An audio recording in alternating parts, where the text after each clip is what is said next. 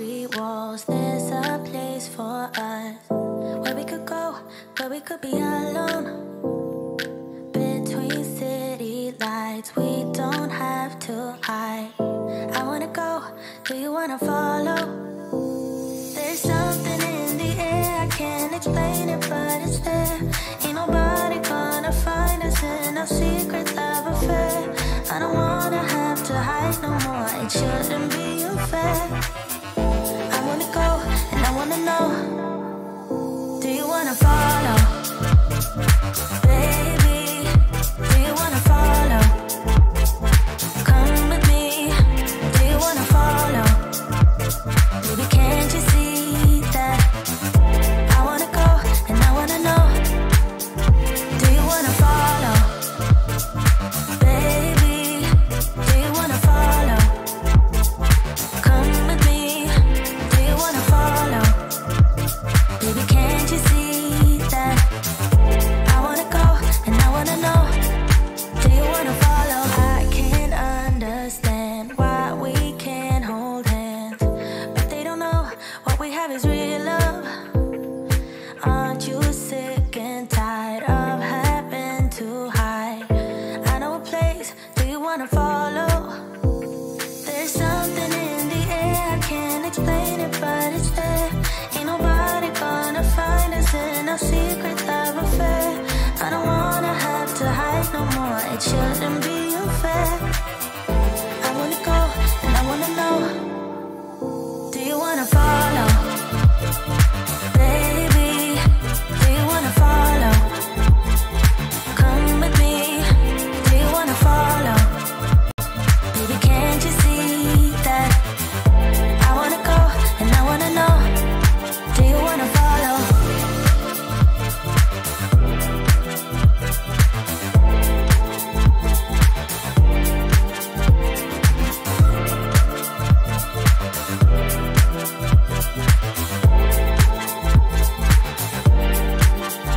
Do you wanna follow?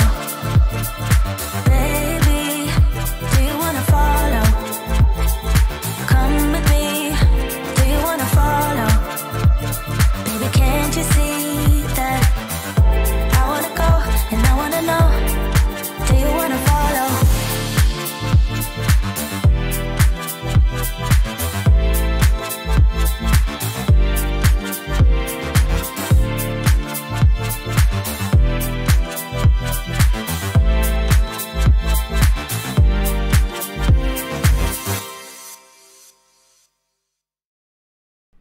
What's up?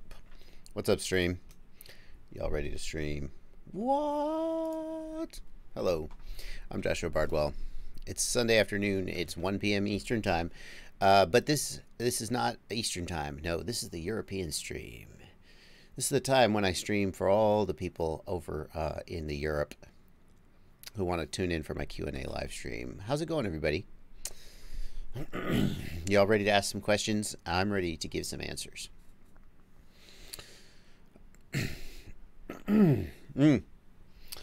Whew. Strong start to the stream. What's up, Portugal? Hello, Netherlands. Hello, Greece. Hello, France. Don't get me wrong. Americans are welcome on this stream, too. But I scheduled this stream for earlier in the day so that all the fans in Europe who can't tune in late in the evening can get in. Buechi FPV points out that LEDs are working on F3 boards using this build. Very nice. Let's get started. We're going to do some Q&A. Y'all are going to ask questions. I'm going to... Ew, Americans. Yeah, I know. Some of us do not watch football on Sunday afternoon. It's not even football season, I don't think. Scotland. Scotland! I'm sorry. Aerial FPV, does it get annoying that anytime you mention you're from Scotland, it just invites the person to do a really bad Scottish accent? Let me ask you guys this. What other accent in the world is so widely beloved, absolutely beloved, but also like everyone just thinks they can do a Scottish accent, can't they? Is that just an American thing? Let me ask you this. If you're from Scotland, anybody in the chat from Scotland, if you're an American, they hear you from Scotland, they instantly start imitating a Scottish accent. But Does that happen in any other countries of the world? Australian, yes. Russian, yeah. As long as everybody who accepts the metric system, everybody is welcome.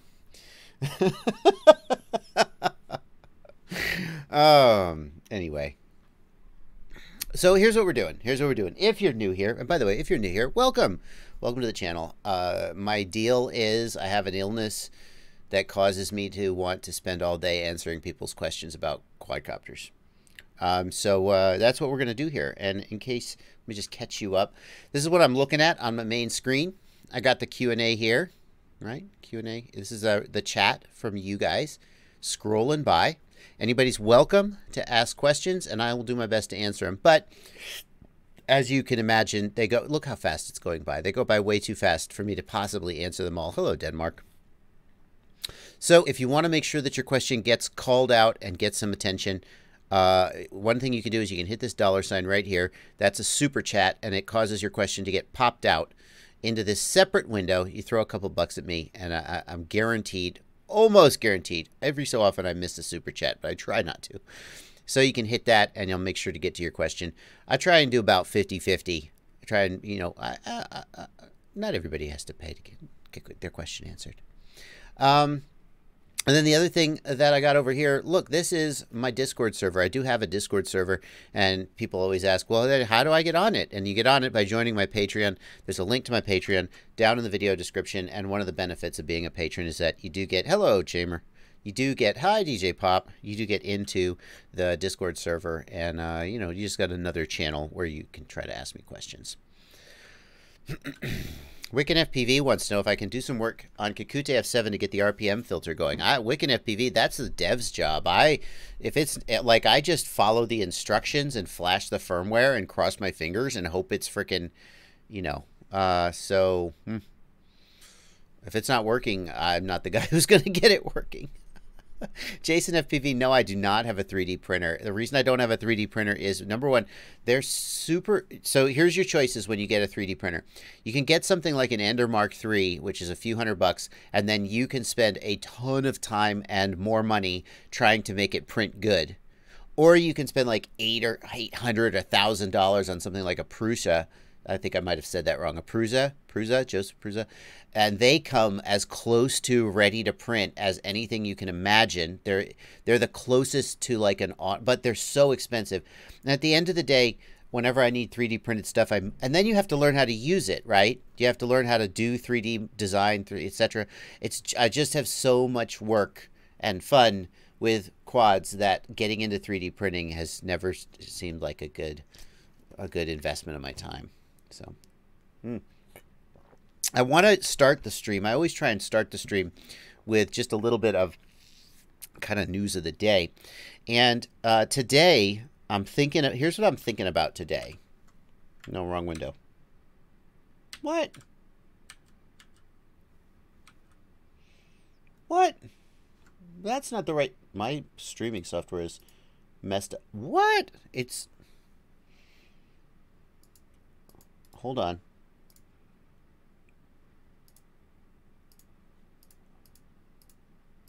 Wow. Okay. Well, that's not working. My streaming software is showing the wrong screen. Hold on. What the hell? Wow. That's something. Okay, let's do this.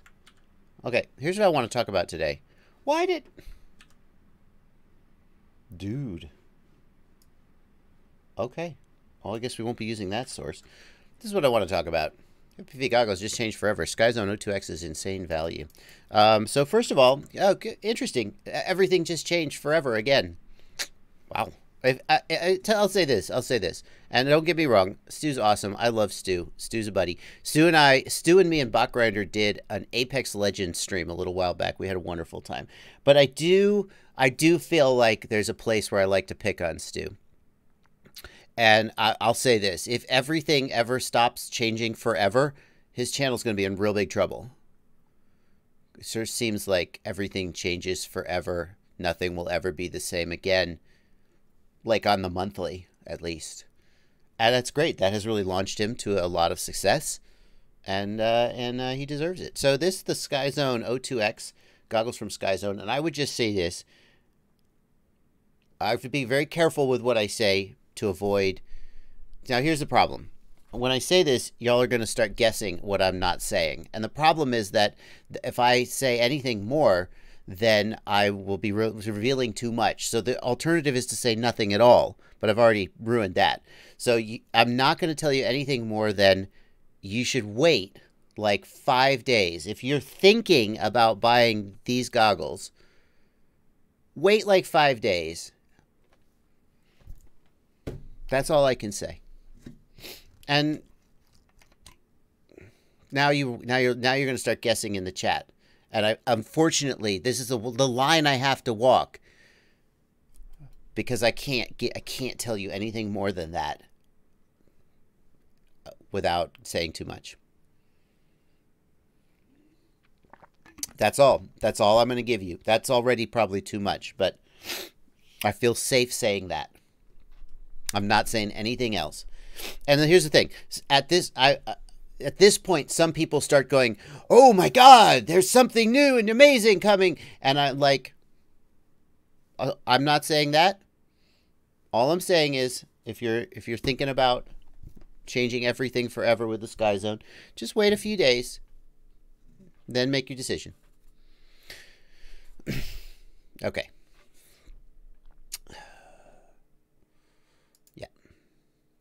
Liner asks, is Banggood a good store to buy stuff and reliable? Liner, that's a tough question. Banggood is...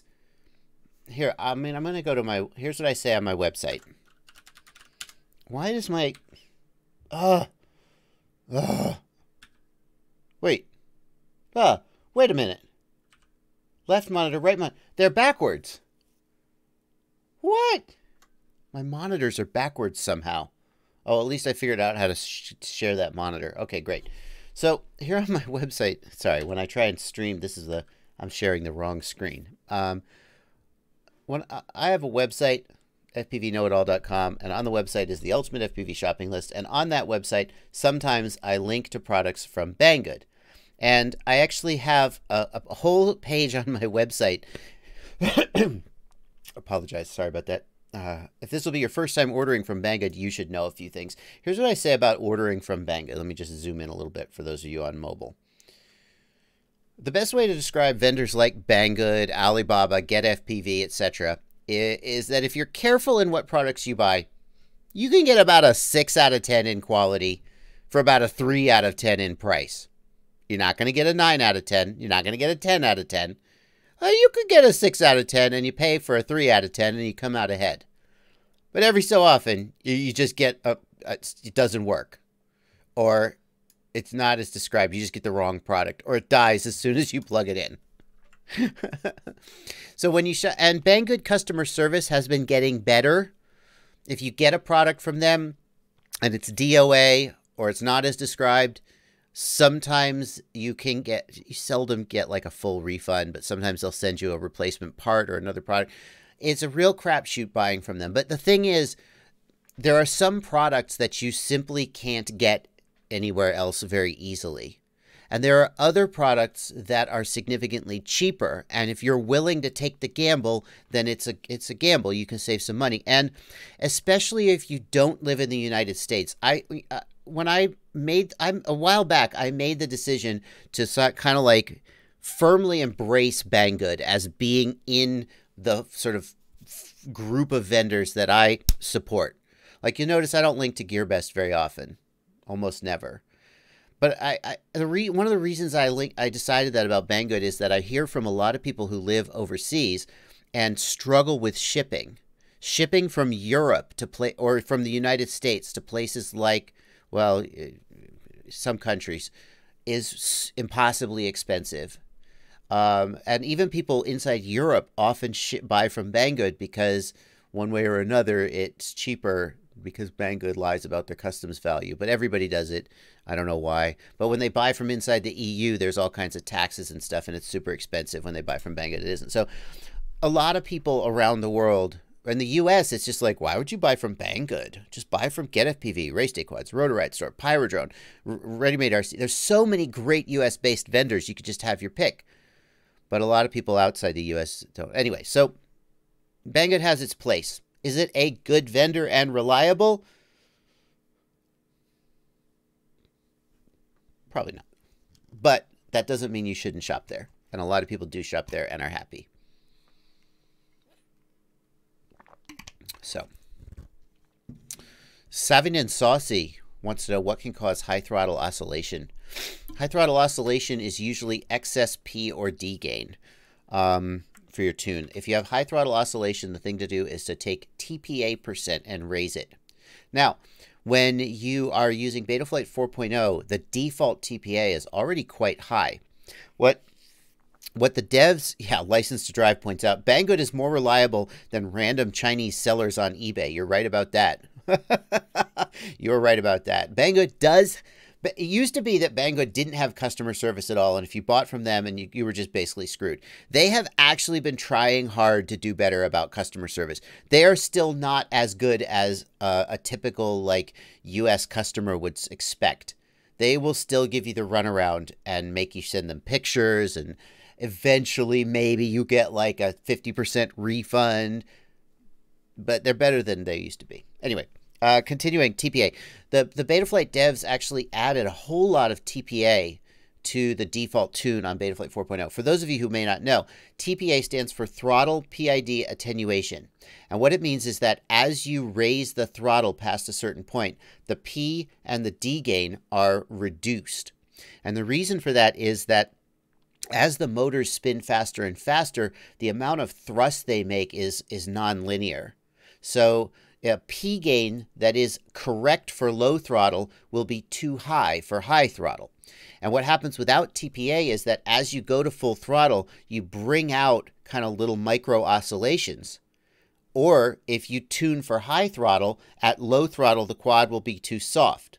So TPA reduces the P and the D gain as the throttle goes up. The Betaflight devs actually, some of them have said that these little micro oscillations at high throttle can noticeably reduce your top end speed. If you're doing top speed runs, it's very important to not have excessive P and D gain, because the motors, instead of smoothly making the quad go faster, will be kind of oscillating and bouncing off the limiter, if you will. So TPA, the thing is, if you have Betaflight 4.0 and you have high throttle oscillations, your TPA is already like 50%. So I'm kind of like, I would normally say raise the TPA, but it's already kind of so high that I'm not sure that I would tell you to do that. So I don't know, but there you go.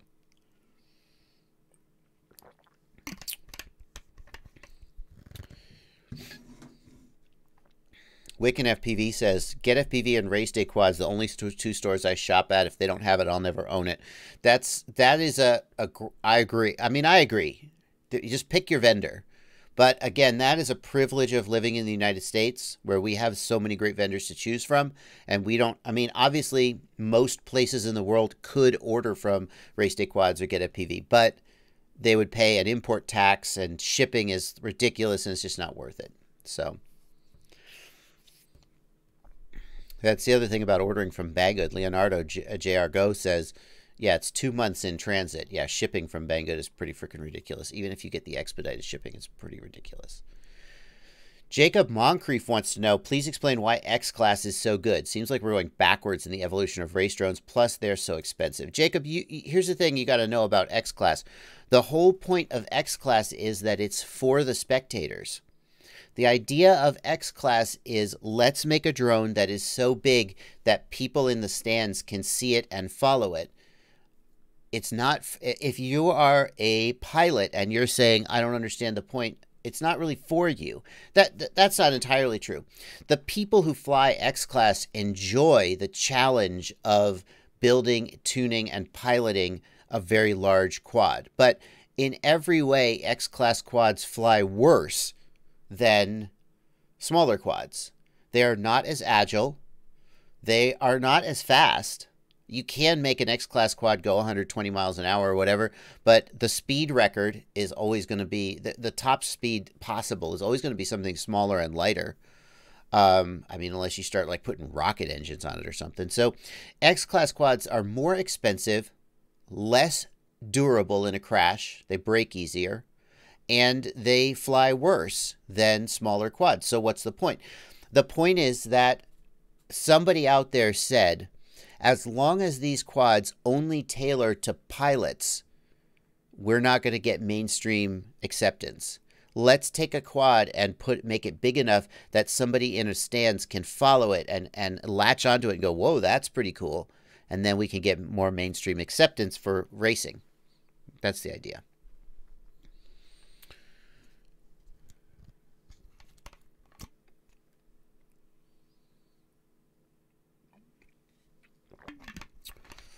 Alrighty. Here we got a couple super chats coming in. Dave Lockwood, thanks for $5. No question. Reset VTX. Or Reset VX. Thanks for £5. Cool Breeze FPV, thanks for $2. Wants to know if that's a SodaStream bottle. It is a SodaStream bottle, although the drink that I'm drinking at this moment is a strawberry watermelon, and it is not actually carbonated. I didn't think like drinking carbonated drink and like burping throughout the stream would be the most professional thing to do. Also, let's speaking of professional, we'll take a minute and say thank you to my producer, Alex, over there. How's the stream been going? The audio pretty good, Alex? Yeah? It's all very good? Everybody, how's the audio sounding? Between concrete walls, there's a place for us where we could go. What? Where we could be at. What? I'm sorry. I should have just left you out of the stream. The minute I say something, you get distracted. Just go back to doing your job. I'm sorry, guys. I apologize. I should just leave him alone. Can every 3-inch carry an action cam? No, Luca Kurt, most 3-inch quads cannot easily carry something like a GoPro. It can be done. Somebody linked me to a bot grinder video where they put a GoPro Hero 7 on a little, I think it's a little BQE 3-inch. Kyle K, Alex is never going to actually be on the stream. He lives over there in the booth. Trust me, if you had seen his, I'm just saying, he's got a face for radio.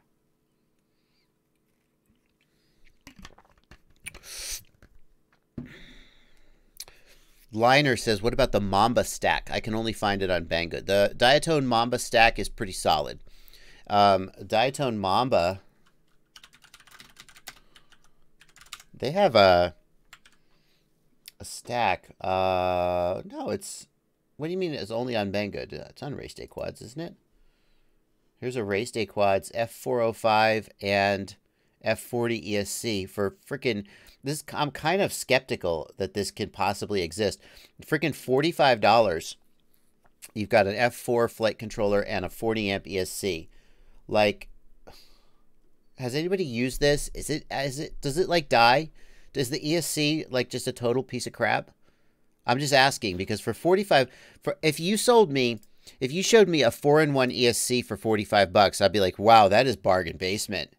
So now you're telling me you're giving me a flight controller and an ESC for $45, and I'm like, really? If that is any good at all, that's a hell of a good bargain. I should add that to my shopping list. I should add this to my shopping list. Hang on.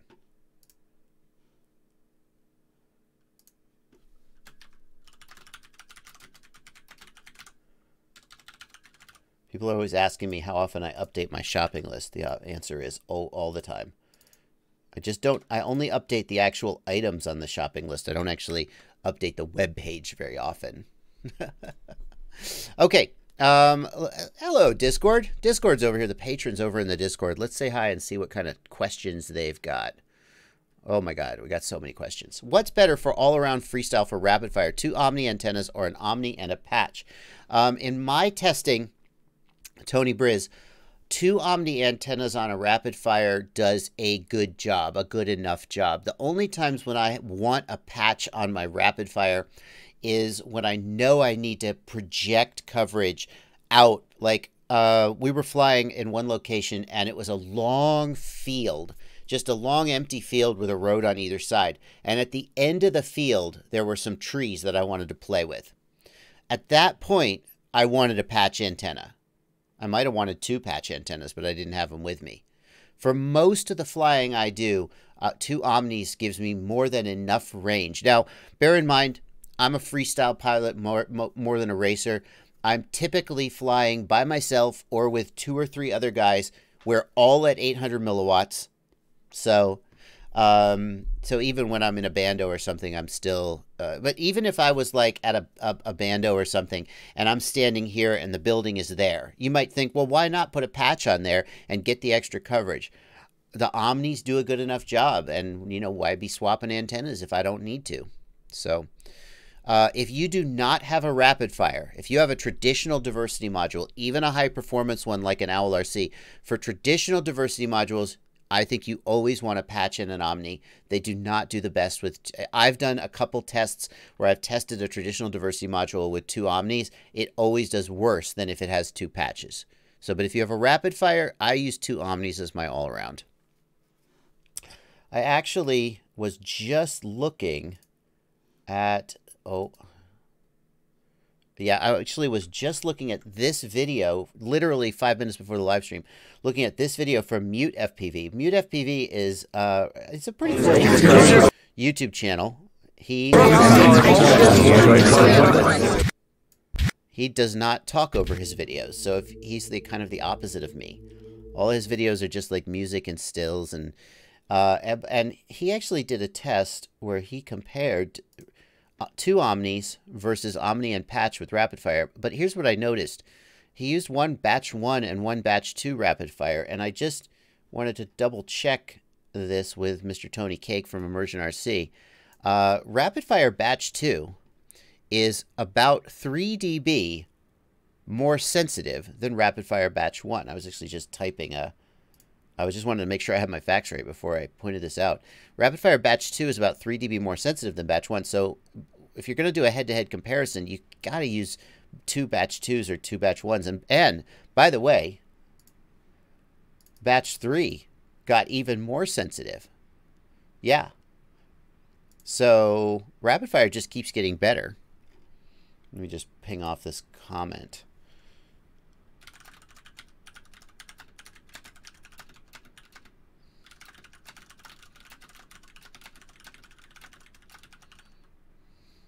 There we go. Now I'm the asshole. I do like his testing a lot, but you gotta. Some people who hear that rapid fire got more sensitive are annoyed. Like people who bought batch 1 are like, "Hey, how could you make it more sensitive for batch 2?" And then batch 3 is coming out, and hey, it got even more sensitive. And it's like, well, what should they stop making it better? I mean, batch 1 is still pretty freaking good. But if you got batch 2, it has a little bit more inherent sensitivity, and batch 3 is even better after that. So, there you go.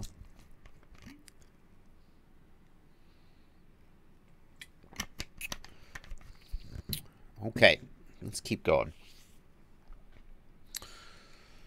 A couple guesses here in the Discord about what is happening with goggles in a few days. Some people guessing budget fat sharks. Some people guessing that here are the common guesses, and I'm not saying that they're right or wrong. Some of the common guesses are a new budget fat shark, a new high-end fat shark, that Orca will finally announce that they're going into production. Some common guesses. Couldn't say. Tony Briz wants to know why 2 Omnis would be better. Tony Briz, here's the thing. Rapid fire is doing signal combining. So rapid fire will do best when it has 2 like equal signals. Now, as long as the signals are sufficiently strong to be uncorrupted, it doesn't really matter. The reason that the 2 Omnis are not necessarily better, but 2 Omnis are good enough and they're less hassle, because when you have a patch, let's say you have a patch and you're flying like 360 around yourself. Well, when you go behind yourself, you get a significant reduction in range. So the idea with 2 Omnis on a rapid fire is it's a lazy approach. Imagine that I've got a 10 dB patch and an Omni, and then I'm flying and my head goes like this. Because it does, right? Well, now my patch is pointed down at the ground. Oops. And now rapid fire is like, hey, where, I need 2 signals. I can't do my job here. So the idea with 2 omnis is it's just like, forget it. Just, it's omnidirectional. Drop my head, doesn't matter. Flying behind myself, doesn't matter. Turn my head, doesn't matter. So the omnis, if you knew for a fact that you were always going to be flying in that direction and you were not going to drop your head or anything like that, then rapid fire would be better with 2 patches. But since we don't know these things, especially because we're wearing goggles on our head and our head moves around, just use 2 omnis and it's good enough most of the time. That's the thinking, Tony. Oleg K wants to know, what's my personal preference for 4S 5-inch? 2207 2700 kV from RCX or 3B Hobby 2306 2500 kV. Personally, Oleg, I prefer a 2207 to a 2306 motor, all else being equal. The RCX motor is 2700 kV, which is a little higher kV. It's going to limit your prop selection and it's going to hurt your battery a little. I would really, but I think 3B Hobby is a little bit better brand than RCX. So I would take a 3B Hobby 2207, 2500 kV. That would be my pick. But between those two, I'd probably take the 3B Hobby. I think the 3B Hobby is just a little bit better brand. I think they're a little more expensive, though. So Brett wants to know a good frame with mounting holes for 2 stacks. Brett, the Armatan Marmot has a 20mm mounting hole in the rear. Doesn't the TBS Source 1 or the Source 2 have that as well? Yeah, Source 1. DJ Pop points that out. Let's see here. Sylphied X wants to know, I have the Lux F7, the Luminaire 50 amp ESC, the Xing 1800 kV 2207. Do you think 8S is a good or terrible idea? Well, let's see. Well, let's just assume that the Luminaire 50 amp ESC is rated for 8S. I don't think you'd be asking the question if it wasn't. So now let's do some math. I don't know why my shortcuts are reversed, but I'm glad I figured it. Okay, so 1800 kV on 6S, we know that works. So what is the equivalent on 8S? 6S 2150 works. What about 8S 1800? So the way we're going to do this is we're going to take 8 over 6, and that's 1.333. We're then going to take 1800 multiplied by 1.333, and that is 2300. So 8S 1800 kV is equivalent roughly to 6S 2400 kV. That's asking a lot, I think. Did I go the wrong way? 8S, yeah, no, it's going to be faster. 1800 kV, 6S. Yeah, I think that's, I mean, you can do it, but yikes. To me, that feels excessive. If you told me you were going to run 6S 2400 kV with no, like, no throttle limit or anything, I'd be like, ugh. I mean, I was surprised. 6S 2150 kV on 5-inch pulled 3,100 watts. A lot. 150 amps on 6S, 3,100 watts. It's insane. Like, you're not going to be doing a lot of full throttle on 6S 2150 without killing your packs. So, I'm not sure about that. I think that's iffy. Let's see here. Elevated Customs wants to know my thoughts on UAV Tech's video about boosting D-gains in Betaflight. Elevated Customs, I haven't seen that exact video, but listen, whatever Mark Spatz says, UAV Tech is his channel, whatever he says about PID tuning in Betaflight, I probably agree. He's kind of on the forefront here. So if he said something and I was like, that's not right, the very first thing I would do is go ask him. And I would not be like, no, he's wrong. I would really hesitate to do that. So, what are my thoughts on UAV Tech's thoughts on PID tuning? I agree. Let's see here. Oh, wow. We got a lot of chats from the from the Discord. Let's try and catch up real quick. Is this a terrible idea? Is it a terrible idea? What are you doing here? What are you soldering? Is that your ground? Why are you putting your ground on your SMA connector? What are you doing? What are you doing, man? Connector ripped off in a crash. Oh, it seems to be working. Okay. It's a weird idea, Cyclop, but I guess you got to do what you got to do. Scott wants to know if I can make a Tyrannus QX7 setup. Listen, Scott, here's the thing. Here's the good news about Tyrannus. All OpenTX radios are basically the same software. They just have a slightly different, like the QX7, the screen size is a little different. So sometimes you go into the menu, whereas on like an X9D, it's all on one screen. But the basic setup instructions are the same, Scott. What I would suggest is that you watch my Learn to Build This Quadcopter series. And the thing is, you skip the part where I build the quadcopter because you're not building the same quad. But then when you get to video like 9 or 10, it's where I start setting up the transmitter. Watch those videos, and although I'm using a Tyrannus X9D, everything I do is exactly the same on your QX7. It's just like you have a scroll wheel and I have an up-down button, right? But everything I do is the same stuff you need to do with your QX7, so that's what I would suggest. Learn to build this quadcopter. All right, guys, how do you tell, Chamber wants to know, how do you tell what batch your rapid fire is? That's a tougher one. I'm not sure exactly how you would tell that. They may have a hardware revision in the about screen. I don't know the answer to that. I don't think batch 3 has started shipping yet. Batch 2, if you bought when it first came out, you got batch 1. If you bought anytime in the last few months, you're probably batch 2. All right, I got to get back to this is too long. I got to get back. We got super chats stacking up, but I got to take a minute and get back to the regular YouTube chat. I don't like to spend too long fawning over the people who actually pay my bills because it makes me feel bad. It makes me feel bad. In fact, sometimes I feel like I spend less attention on my patrons because I don't want anybody to accuse me. I hate it when people accuse me of like I started answering questions for free, and for the longest time I didn't have a Patreon at all. And people said, I just liked talking to people and talking about drones and feeling useful, and I still do. And people said, you should start a Patreon. And I was like, I don't know. Who would pay for this? Well, it turns out they were right. But every so often I'm just like, I don't want anybody to accuse me of anyway. I'm sorry. I should talk to my therapist, not to you guys. Back, here we go. What are my thoughts on the Runcam Phoenix camera by Oscar Leong?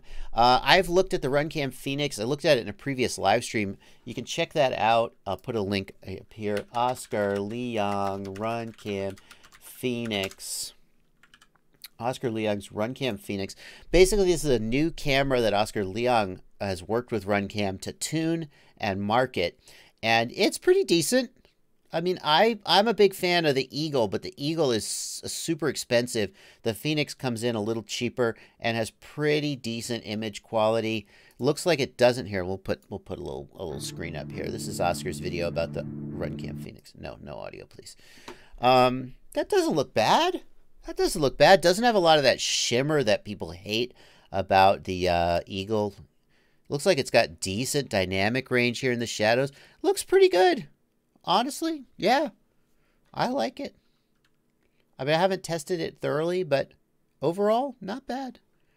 That's and here's the thing: when you see these branded cameras, right? Like the Oscar, I hope that Oscar is getting a couple bucks every time you buy one. So by buying some of these people, some of the people say, oh, you just put your name on a product and you expect us to give you money for. It's like, well, you know, it's a way that you can support people by joining their Patreon. You can support them by donating on PayPal, or you can support them by buying their branded products. And it's just a way to throw a couple bucks at them and get a camera. Let's see here.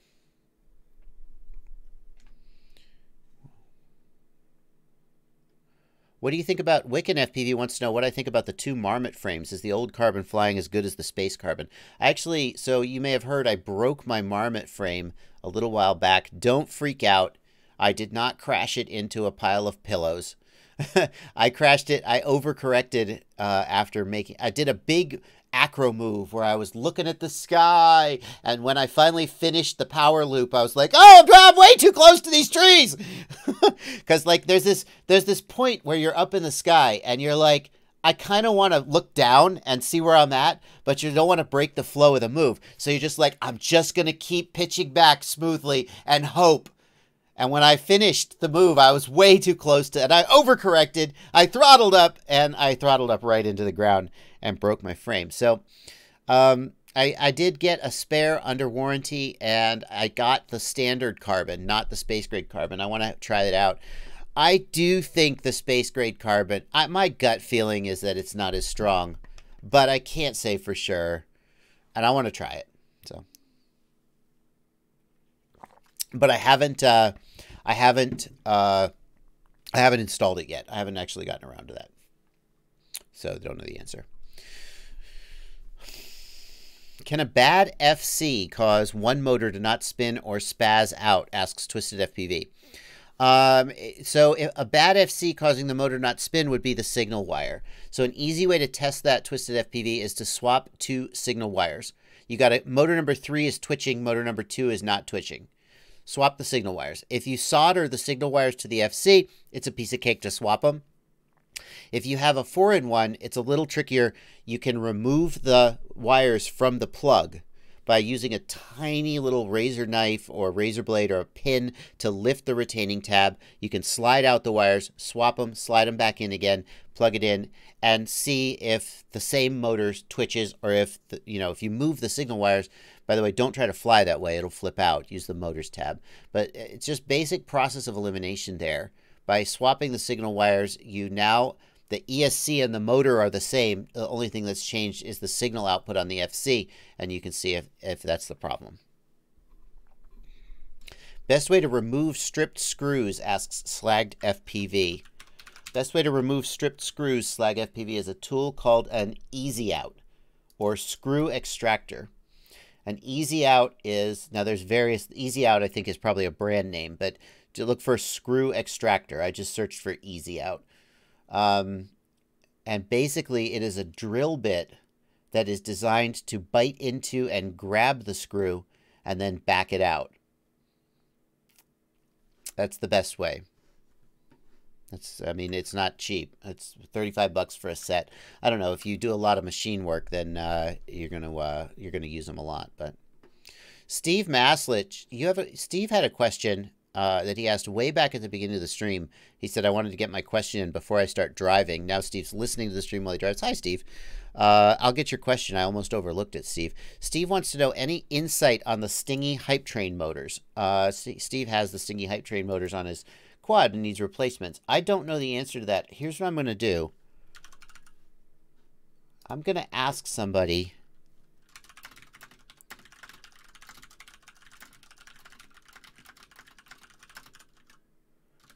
I'm going to ask somebody. I'm not going to put him on the spot by putting him on the stream, but I am going to ask Steve, somebody, what the status is there, and depending on what the answer comes back, I may put it on the stream, or I may completely forget that we've had this interaction and never think of it again. That does happen sometimes. Remind me if I forget, but I'll go ahead and ask. Yeah, if you've got a screw that's stuck, if you've got a screw that's stripped, sometimes you can take a Dremel with a little cutting bit, a carbon fiber cutting bit. That's not carbon fiber. You know what I mean? The little thin abrasive discs, and you can cut a flathead into it. If you have completely ripped off the tip, an Easy Out is really the only way to do it. Noisy B says Banggood has the 2150 kV Hype Train. Noisy B, is that the Stingy or the Umagod though? Red Axis wants to know if the Lumineer Diversity Antenna Pack is a good upgrade for the Tiny Hawk RTF kit goggles. Yeah, Red Axis, that would be a great upgrade. Those are good antennas, and upgraded antennas are one of the simplest things you can do to improve the performance of your cheap-ass FPV goggles. The cheap antennas that come with them are not great. It may not be a night and day difference, but it certainly will be an improvement. Steve Maslick, Noisy B, says that they have the Stingies on Banggood. Are you sure? Does Banggood carry the hype trains? Holy crap. Well, I did not know Banggood. Wow. Wow. How did Hype Train Motors get on Banggood? I don't know, but they're... Oh, wait. No. But look, in stock alert. They're not in stock. They're not in stock. So never mind. Okay. Chandler Woodruff says, yeah, +1 for trying to cut a slit into the screw top to try to get a flathead screwdriver, get it out. Mike J wants to know about the TBS Arum Polar X. So this is, I'm very happy you brought that up.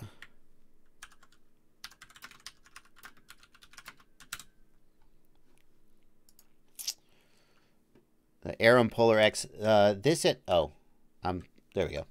The Arum Polar X is a new antenna from TBS. It has gotten a lot of attention. Some people saying this makes no freaking sense. This is dumb. Other people saying it's really awesome. And I'll have you know that this week I mailed a couple of Arum Polar antennas to Alex Grieve. I'd be crazy. Because Alex and I have been having a conversation. Hang on, let me make sure I'll show you the conversation if it's sanitary. I don't want to put him on the spot, but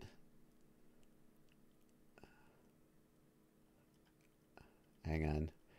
We've been having a conversation. Here, I'll show you this little excerpt from the conversation where we're like, I'm so confused. What's happening with this Arum Polar? And he's like, I don't know. It sounds like BS. And I'm like, is this even possible? And he's like, no, it's not possible. So I bought a couple of these antennas and I sent them to him and we're going to test them. Because here's the thing. Although I feel like a good scientist, a good engineer, when you hear something and your brain goes, this is total baloney. You don't just assume that you're right. You're like, okay, let's test it. Now, there's a limit. When you show me a perpetual motion machine, and I go, sorry, I'm not going to waste my energy trying to figure out if you're violating the laws of thermodynamics. Good for you. No. But hey, who knows what they're onto? Let's test it. And that's what we're going to do. He's going to test one of these antennas on his super duper test machine, and we're going to see what it does. That is coming on my channel soon, eventually. I send them to him this week. We'll see what's happening.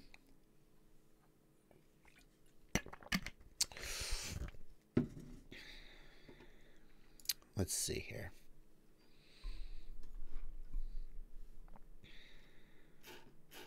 Alrighty. DJ Pop, you got a DJ Pop Elevated Customs in the Discord is helping DJ Pop with some black box analysis. I'm probably not going to dive into that here on the stream. B42 Now says, hey, Joshua Bardwell, I have the same problem you describe in the real world troubleshoot. All motors have electrical contact with the frame. Well, B42 Now, it's normal for the motor base and the motor screws to have electrical contact with the frame. Just the motor windings should not have electrical contact with the frame. So when you say all motors have electrical contact with the frame, I need to know exactly what part of the motors you're talking about. Okay. Oh, my God. We got super chats coming in. Okay, let me get the super chats here. Twisted FPV, thank you for the $3 donation and the fist bump emoji. JTFPV, $5. Hey, JB, I just started FPV about 2 months ago with 4S LiPo. Should I continue with 4S or jump to 6S? JTFPV, here's what I say about that. 6S does have a performance advantage, but it's the difference in feel is big. But but 4S is completely doable. And you have to look at the price difference. So if I fly 6S, I prefer the 6S 1250 milliamp hour batteries. On 4S, I prefer a 4S 1500. That's just where I like to be. And the 1250 batteries are like $28, $30. The 4S batteries, You can, if you find a good sale, you can get decent quality 4S 1500s for 17, 18 bucks. Maybe if you're buying them not on sale, 22 bucks. So there is a price difference mostly in the batteries. If you go apples for apples with watt hours, you would buy 10 50 milliamp hour 6Ss. To me, I prefer the 1250s. Let's not go into the debate about, oh, but those are bigger batteries. Why aren't you flying 4S 1800s? I'm working on that. But if you were to buy 6S 1050s, I think your experience would be a lot closer to 4S. Not so much a difference in flight time, more a difference in flight feel. So it's just a question of where you are in your budget. I don't think it's a slam dunk, especially for a beginner, that you need to go to 6S. If you have a lot of money and you want to fly 6S, you can. The big difference, I think, is that the batteries are more expensive. Wolf FPV, thanks for $5. I bought 2 flight controllers that are showing odd voltages. Pardon me, I have to sneeze. I got something on my nose. Sorry. I got 2 flight controllers that are showing odd voltages in Betaflight. On 4S, I got 16.72 volts on the plus minus pads and 11 volts inside of Betaflight. 6S is 22.8 and 15.7. Wolf FPV, anytime, so you're doing the right thing. Anytime your OSD voltage shows a weird number, check with a multimeter. Check with a multimeter right there on the pads on the flight controller and see if the voltage is the same. Go to the power and battery tab and adjust the VBAT scale, the battery voltage scale, and that can help get the number correct. But here's the thing, Wolf FPV. Almost all Betaflight flight controllers are designed to have a VBAT scale of about 110. Excuse me.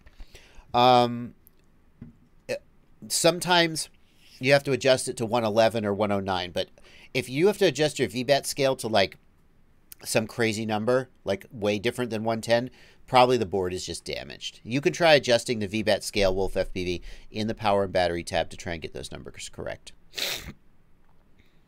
PK Stefan wants to know, thank you for $5, PK Stefan. Thank you, Joshua, for the great content. Why would FreeSky enable D16 with a firmware update and not D8 as well? What am I missing? PK Stefan, I don't know the answer to that. I'm not sure. If you think about receivers that are out there, well, it's not the receivers, it's the module. PK, I don't know if there's... So, hold on. Sorry. Now I'm just flustered. What PK is talking about is the Taranis X9 Lite radio. It's a new FreeSky radio, came out with the new Access protocol, did not support the older D16 receivers, and did not support the D16 protocol. And after a lot of backlash, FreeSky, to their credit, they acquiesced, and they've released a firmware now that you can flash to the X9 Lite that will add the D16 support. Why didn't they add D8 support? I don't know the answer to that, PK, whether there's a hardware reason they didn't do it or whether it's a business decision. I can't answer the question as to why they didn't do it. I wouldn't assume that it's just a business decision, though.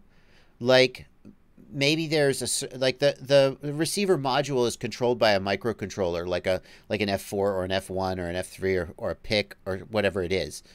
It has only so much memory. Maybe there wasn't enough memory to hold the Access protocol and D16 and D8. Maybe it's just a question of code space. I don't think we'll ever know the real reason, but I wouldn't assume that it's just malice on FreeSky's part. Alrighty, we're caught up. We're caught up on the super chats. Thank you. Half. Thank you for 100 Norwegian kroners. Says my videos helped twice this weekend. No specific question. Thank you.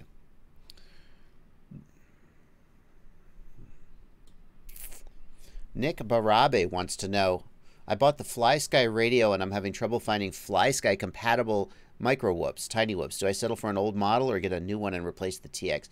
Nick, this is one of the challenges with buying a FlySky radio, and that's true whether you're buying the budget FlySky IA6 whatever that comes with like just the $60 radio, or whether you buy a $300 radio or whatever the Nirvana goes for.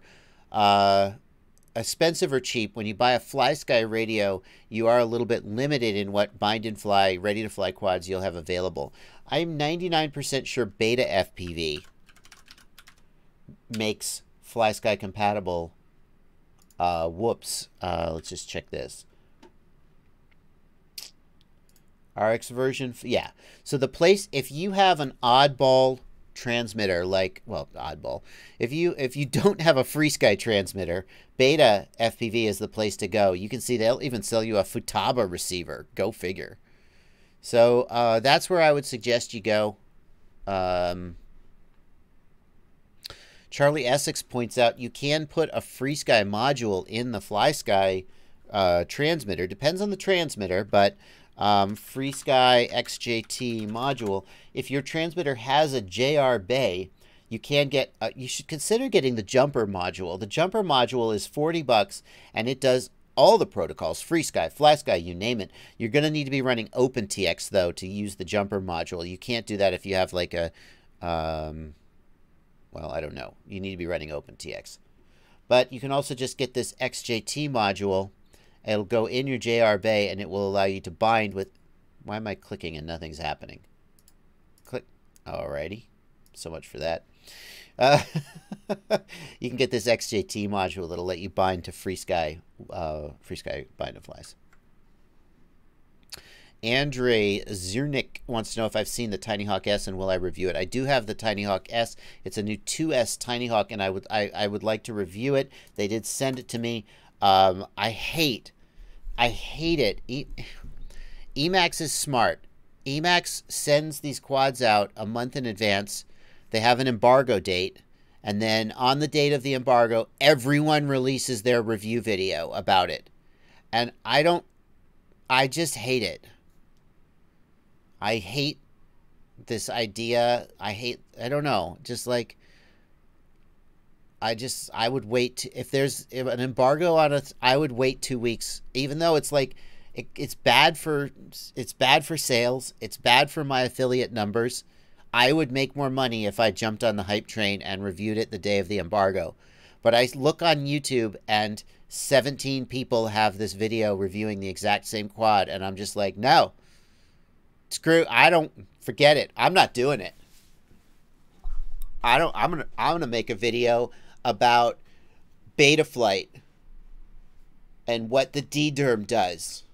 I'm gonna make the most obscure freaking video just to prove I don't work for you. I don't know.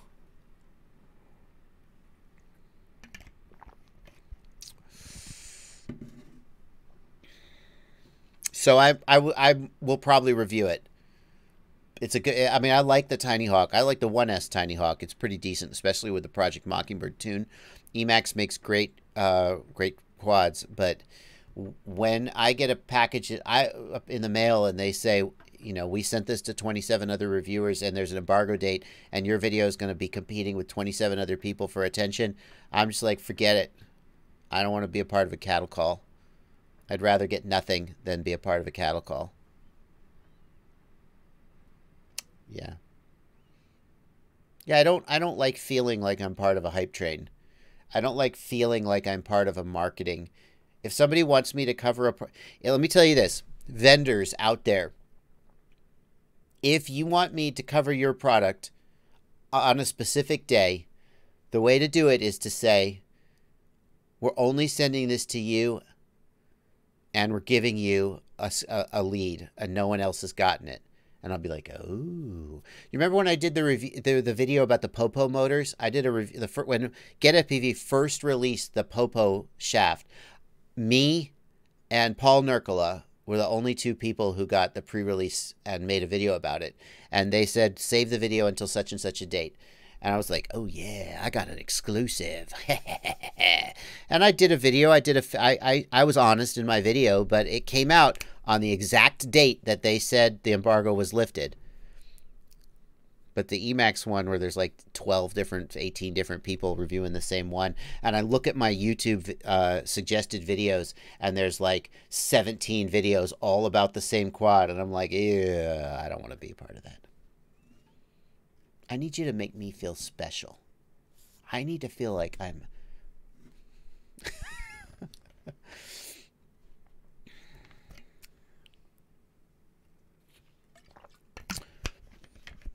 What are my thoughts on the FreeSky X9 Lite, asks Felix S.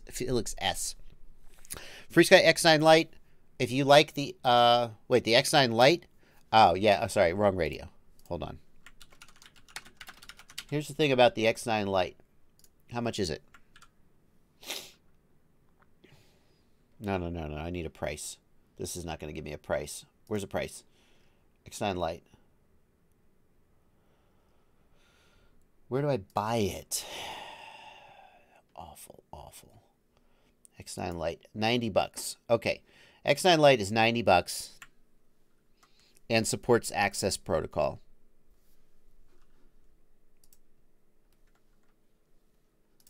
Hang on.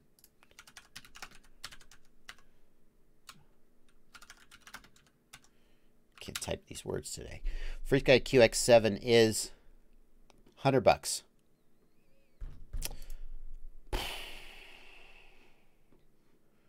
Which is better?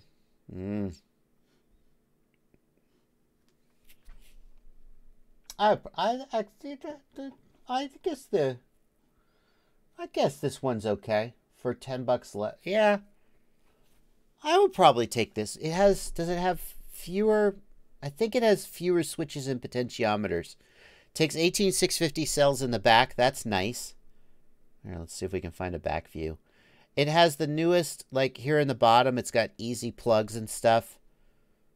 Decent build. I don't know which has better build quality, the QX7 or this. Let's not forget the QX7, the base QX7 is not like the top of the line in terms of the gimbals and stuff. QX7 has, I think, a little bit larger gimbals. You can get the QX7 with, for like $160, $180, you can get a really upgraded QX7, but that's a different price range. I think for $90, this is pretty compelling. Like, when you're down in this price range, if you go much cheaper, you get just a really poor radio. Like the base FlySky radio, it's okay, but you're giving up a lot. This one's okay. For $90, I think it's tough to say which I would pick, the QX7 or the X9 Lite. I mean, the QX7 doesn't support access. If you want access support, then you're going to be going with the X9 Lite. So you have to decide for yourself how compelling you think the access protocol is.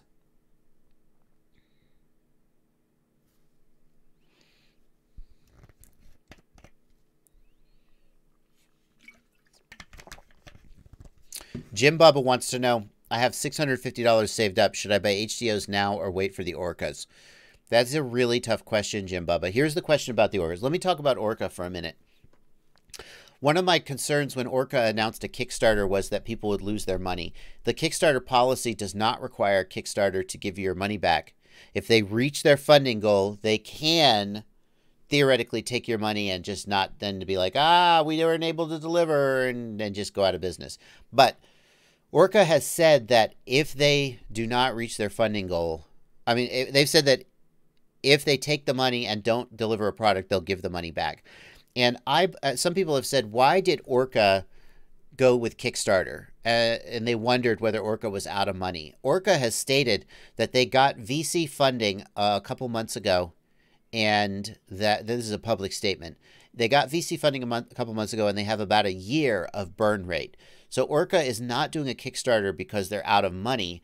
I think they're just doing a Kickstarter because they want to gauge demand. And everybody says, oh, I want this product. But then when it's time to put your money down, you find out how much people really want. And number two, like, why should they spend their VC money if they could get you guys to buy into a pre-order and have a little bit more money? So I think Orca has money, and I think there's a very good chance they'll deliver a product. Now, here's the question. How long will that take? And this is, if you talk to people who participate in Kickstarters a lot, one of the things that they say is sometimes the vendor just doesn't deliver. That's probably not going to happen with Orca, in my opinion. Sometimes the vendor under-delivers on their promises. So you get a product, but it's not as good as you thought it was going to be. I think Orca is going to deliver a product that is... I mean, I've seen the images, the screens they've got. It looks amazing. I think that their history in sort of industrial design and manufacturing means they'll probably deliver a decent product. Will you be happy that you spend $500, $600, whatever dollars on it? That's a tougher question. Like when you look at the final Orca goggle and you go, I could have bought a HDO for $500. Will you think that that was a good trade? That's a tougher question, but maybe. Let's call that neither here nor there. The other question that remains to be seen is when will they deliver a product? And if you look at what Orca has done between January and CES, when I went out to visit them and I saw their prototype, and then just last month, the Rotor Riot guys went out to Croatia and saw what they had. If you look at how much has been done between in the January, February, March, April, May, 4 to 5 months, how long will it take before they have a final goggle?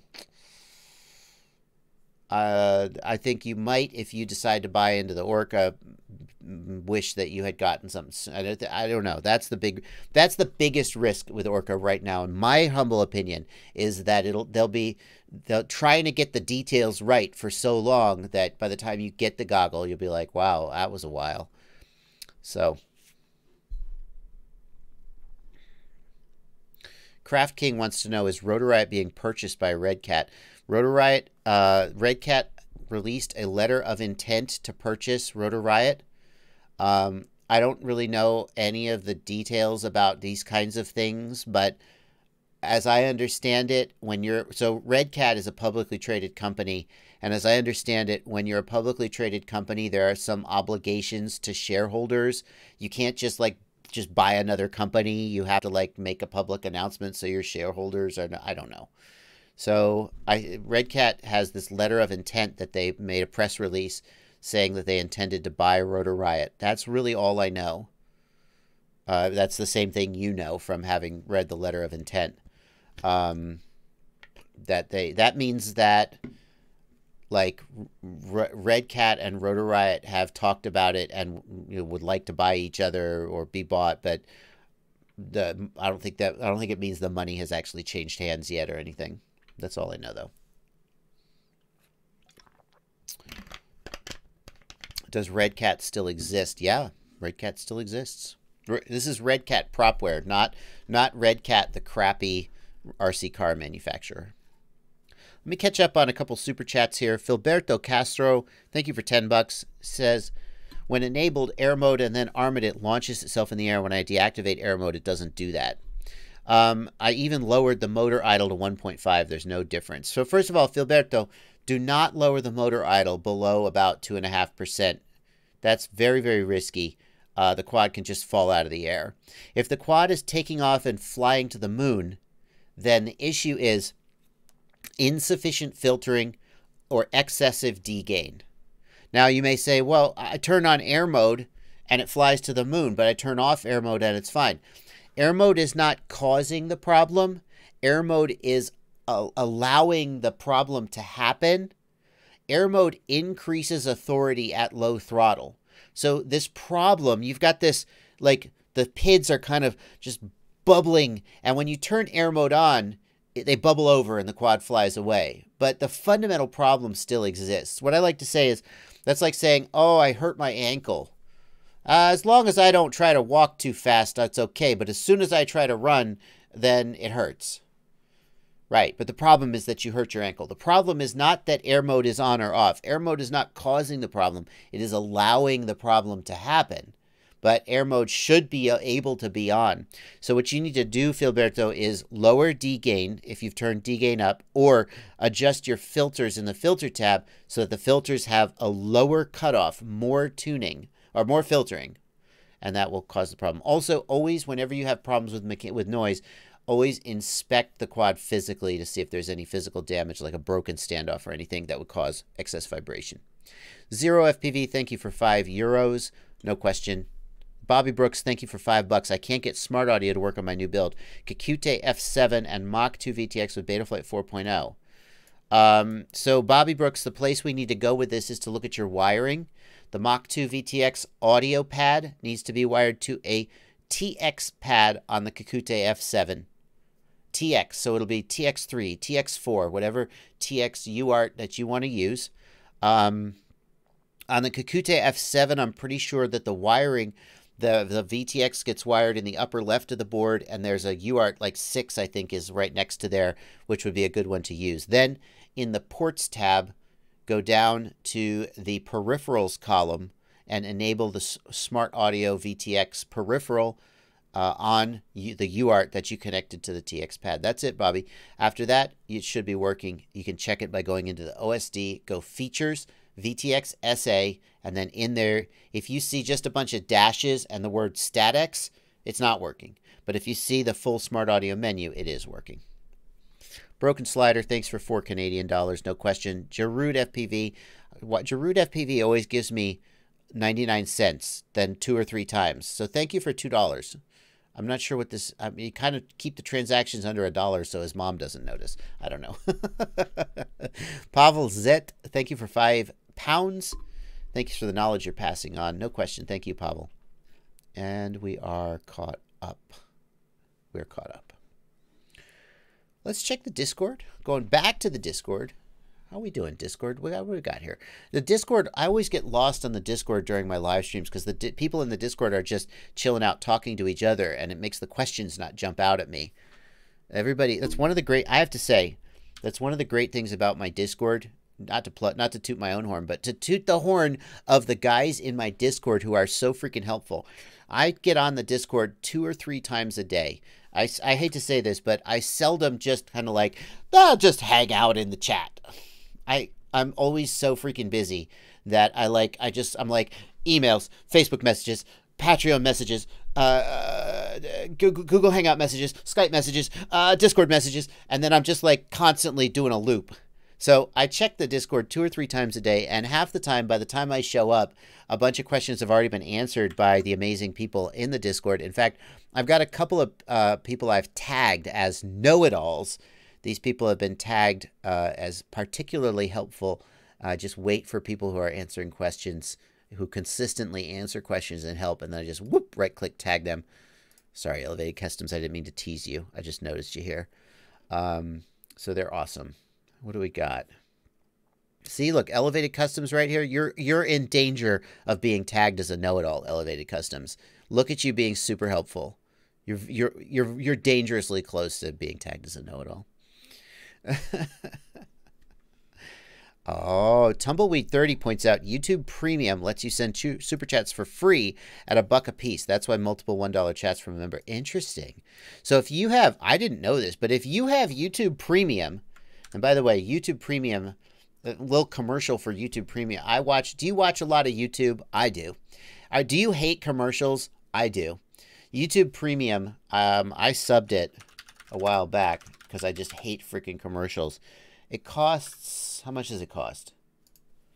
How much does it cost? It's not that much. How much is it? Just please tell me the price. For real? Oh, it's because it knows I'm logged in.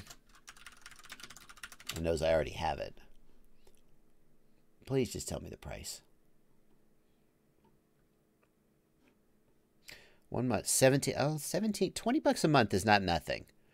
So it's 20 bucks a month for a family, and you can have up to 6 family members. So if you have a bunch of family members, you just add them all to the plan, and then none of you have to see commercials ever again. And when you're a member of YouTube Premium and you watch videos, the YouTuber gets a percentage of your monthly subscription based on how many of their videos you watch. So you don't see commercials, but you still support the YouTubers you want. And apparently, I didn't know this, you can actually send super chats for free. So if you're a YouTube Premium member, I didn't know that. I didn't know that. Gibbsy FPV wants to know, how can I fix small nose dips on throttle punches? So Gibbsy FPV, if you, so Betaflight 4.0 is better at this than any version of Betaflight before it. Betaflight has always struggled with this issue of keeping the nose steady when the throttle changes position. And I'm looking, I don't have a quadcopter here. The reason that this is such a big problem is, in my opinion, it has to do with the aerodynamic status of the quad.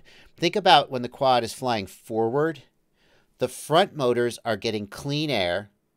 The front motors are churning up the air into a bunch of turbulence, and the rear motors, they're getting some clean air coming in from here, right? But they're also getting a bunch of turbulent, dirty air from the front motors. And the relative ratio of that is different depending on your throttle position.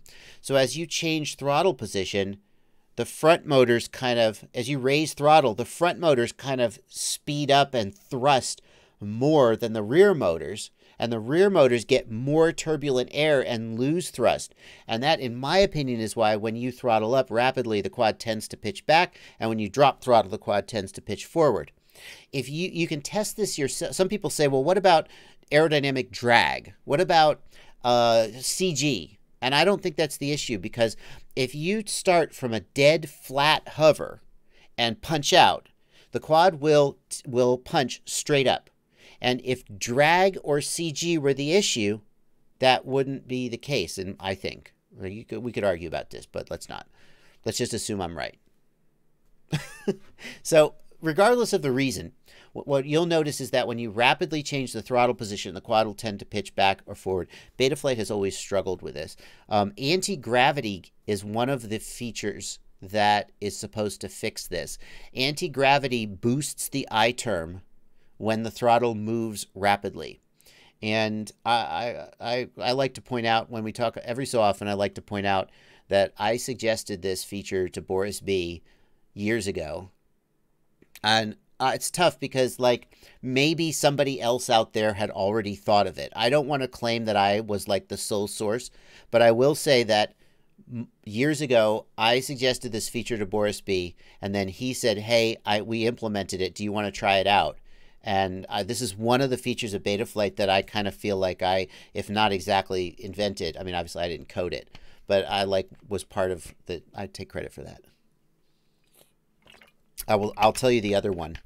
The other feature of Betaflight that I am pretty sure that I suggested is TPA reduces the P and the D gain, throttle PID attenuation. But TPA used to reduce the P, the I, and the D. And the problem was that when you went to high throttle, the quad would get very loose because the I gain was getting chopped. And I said to Boris, we should only reduce the P and the D gain. The I gain should stay high at high throttle. And that got implemented. And again, I'm not saying I'm the only one or the first one to think of that, but I did think of it, and then I suggested it, and then it happened. So how do you fix, get back to the question, how do you fix this nose issue? Go to Betaflight 4.0. It's better than anything before. And then number 2, anti-gravity gain is the way to fix it. And then number 3, if you cannot fix it, it may be that you have a bad motor or ESC. If you start from a flat punch and you jam the throttle and the quad goes, it dips an arm, that ESC or motor may have an issue. Okay. Can we use servos? Ben Churn wants to know, can we use servos to tilt the FPV camera in Betaflight? Yes, it can be done, Ben. However, it's an enormous pain in the ass to get servos working with Betaflight. Many flight controllers don't break out the servo outputs. So when you enable the servo tilt feature, then you got to figure out where to wire the servo signal connectors, and it's a huge pain in the ass. The best flight controllers I know of for doing servos in Betaflight are the Maytech flight controllers. The Maytech flight controllers, a lot of them have iNav support, and iNav is very focused on servos because iNav deals a lot with fixed wings and stuff. Betaflight is more focused on multi-rotors. The Maytech flight controllers will usually have documentation about how to wire up servos. The SP Racing, Dominic Clifton's flight controllers also are focused on servos and wings. For your average Betaflight flight controller, in order to get servos working, you're going to need to do some resource remapping of the servo outputs, and you may run into timer issues, and it's a kind of a crapshoot if it's going to work, but it can be done.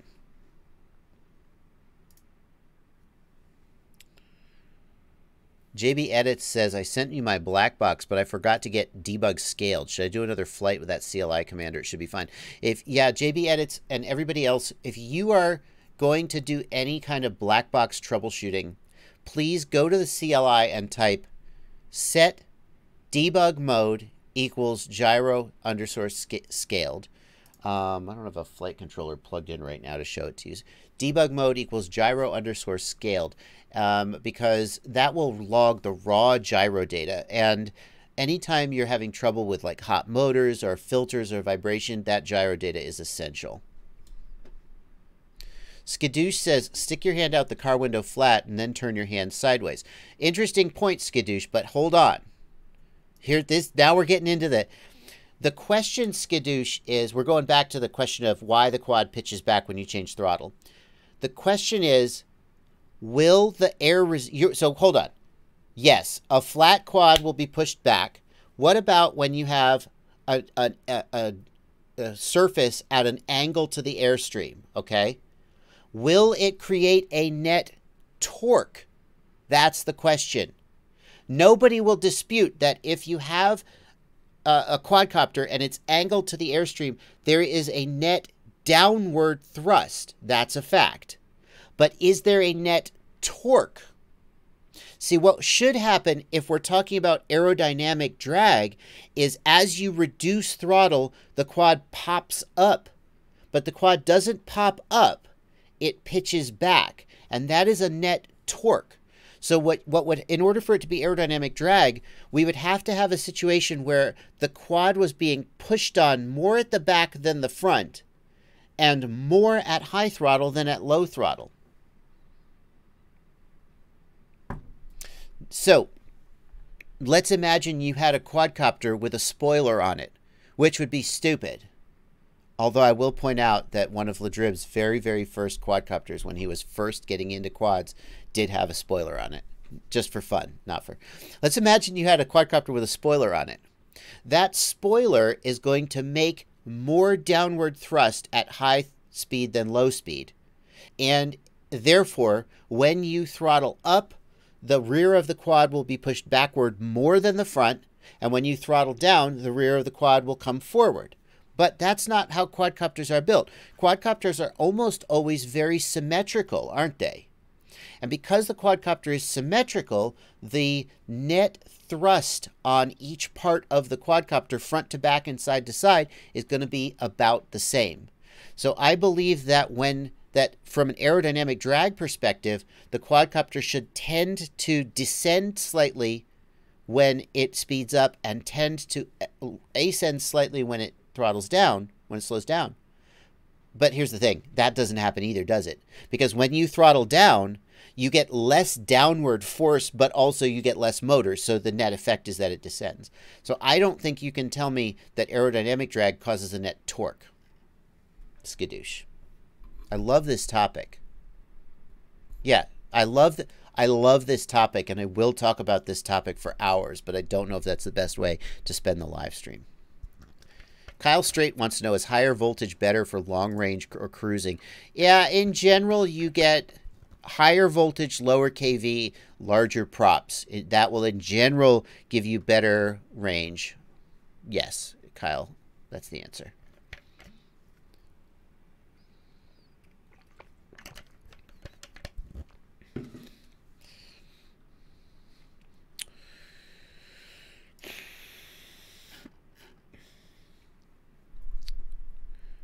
Adam Banks wants to know, I have Crossfire with a micro V2 bound, but nothing in the receiver tab. I know I've got the protocol and channel map right. Please help. Adam Banks, the next thing I do in a situation like this is I ask you for a photo of your wiring. Because the next thing to do is to just double check that your wiring is correct, but there are so many different ways that your wiring could be wrong that simply, and here's the thing, you think you've got it wired right. So when I say, have you got it wired right? You go, yep. And then we move on. But that doesn't really prove anything. Because if you had it wired right, it might be working. So, Adam, what I want you to do is email me a photo of the wiring of the Crossfire receiver, the flight controller, and the wiring in between them. So I can personally look and go, the red wire goes from here to there. And I can double check your wiring. Email me a photo of your wiring, Adam Banks. JoshuaBardwell@gmail.com, and I'll double check it.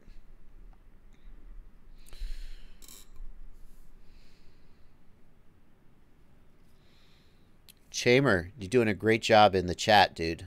I keep looking over at the Discord and saying, have any questions come up? And the only thing going on in the Discord is that this dude, his name is, he goes by Chamer, but that's not his actual name, is helping this other guy solve a problem. What are the problem you're trying to solve? Set gyro to use equals first or second. You're trying to switch. DJ Pop has a flight controller with dual gyros. And is trying to change gyros. What's the issue? Don't Don't use... No. What are you doing? I have no context here. You definitely want to be using the MPU 6000 gyro. You definitely want to use it, the MPU. Why are you having him use the other gyro? 2 gyros. The thing is, on Betaflight doesn't support 32K anymore. If you have a flight controller with MPU 6000, you should be using it, in my opinion. And I've jumped in the middle of the conversation. Oh, he thinks the gyro's bad. I see. Yeah, okay, that makes sense. Okay, fine. Good work, Chamber. I'm going to tag you as a know-it-all. You better watch it. I see. So that's what I get for jumping in the middle of a conversation. JB Edits wants to know, when I look at my black box, there's a spike of noise at the very start. Is that normal? I have a spiker. Yeah. Thing is, JB Edits, if there's just a little spike of noise at the very beginning, maybe that's something to do with your motor starting up or when your quad is touching the ground. If it's just temporary and doesn't happen when you're flying, I wouldn't worry about it. Spike at 170 and 290 hertz. That's interesting. JB Edits, I would want to be looking, not the thing about the Betaflight FFT display is it is an aggregate of the whole flight. Whereas if you look at something like Plasmetry or PID Toolbox, you can look at the noise profile relative to throttle position, and it's a little bit more useful for discerning mechanical problems versus motor problems. Here's a tip for you guys. I do not have a... it's pointless to give this tip without an example. If you're using something like, let me do this. What's the most useful thing I can actually show you guys? Here's the most useful thing I can actually show you guys. This is a tool. There's a tool out there called PID Toolbox. If you are into black box tuning, you need this. I was going to make a video about it, but Mark Spatz beat me to it. So I'm going to just link you to his video. This is a great tool for analyzing gyro data, PID response, and filters is what it's really good at. And one of the things it has is these. Let me see if I can find I'll just steal a screen grab from Mark's video. Has he got a zoomed in one where he actually shows the... here we go. These charts are so wonderful for troubleshooting gyro data. And let me explain to you what you're seeing here.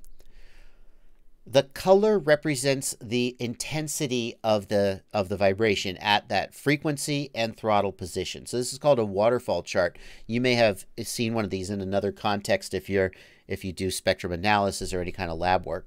What we've got here is throttle position on the x-axis, frequency on the y-axis, and color represents magnitude. So we can say that at a throttle position of 20%, we have a lot of vibration around 200 hertz.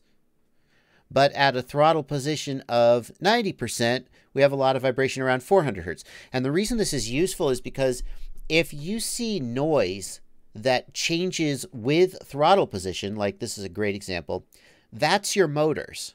Your motors are making that noise because the motors change speed with the throttle position. Whereas if, look right here, look at this little horizontal line right here.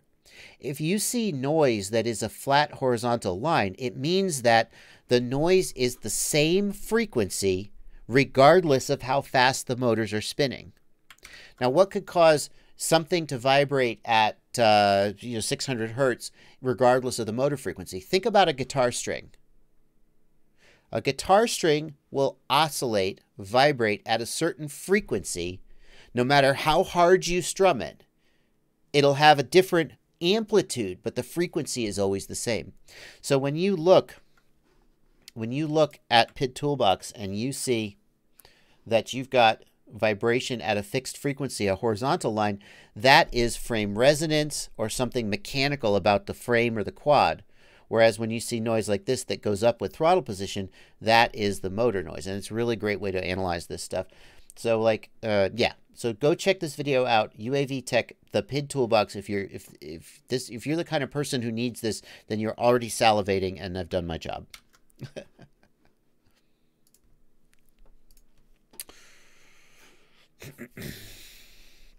There's a couple super chats coming in. Dexter Johnson, thank you for $10.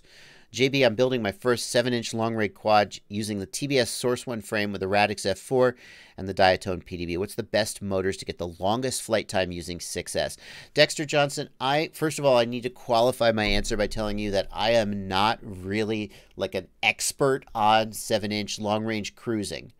But what I would say is, in general, to get longer flight times, you go to larger props, higher voltage, and lower KV.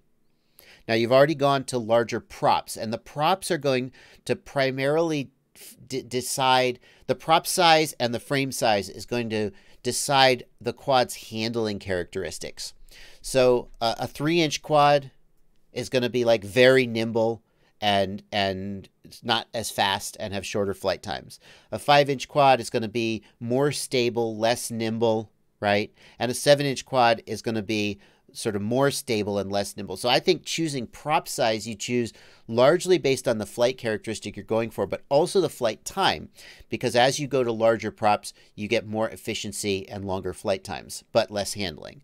So that's how I would pick a prop size, is by balancing the desire for agility versus flight time, basically. So you've already decided you're in the 7-inch prop range. That's where you're at. Now you got to pick the motor KV and the voltage. The voltage, 6S is the obvious choice. Would you be better to go with 8S, 10S, 12S? Maybe, but finding hardware that runs on 8S, 10S, 12S is a lot harder and more expensive. So 6S is the obvious choice, and then you're left with motor KV.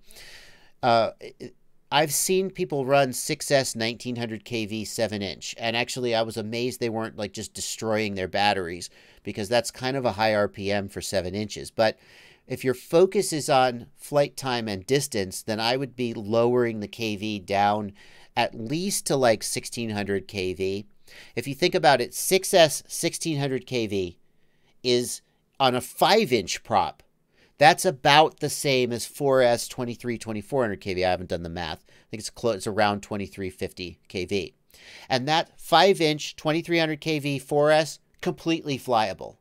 So I would assume that 7-inch 1600 kV 6S would be no problem.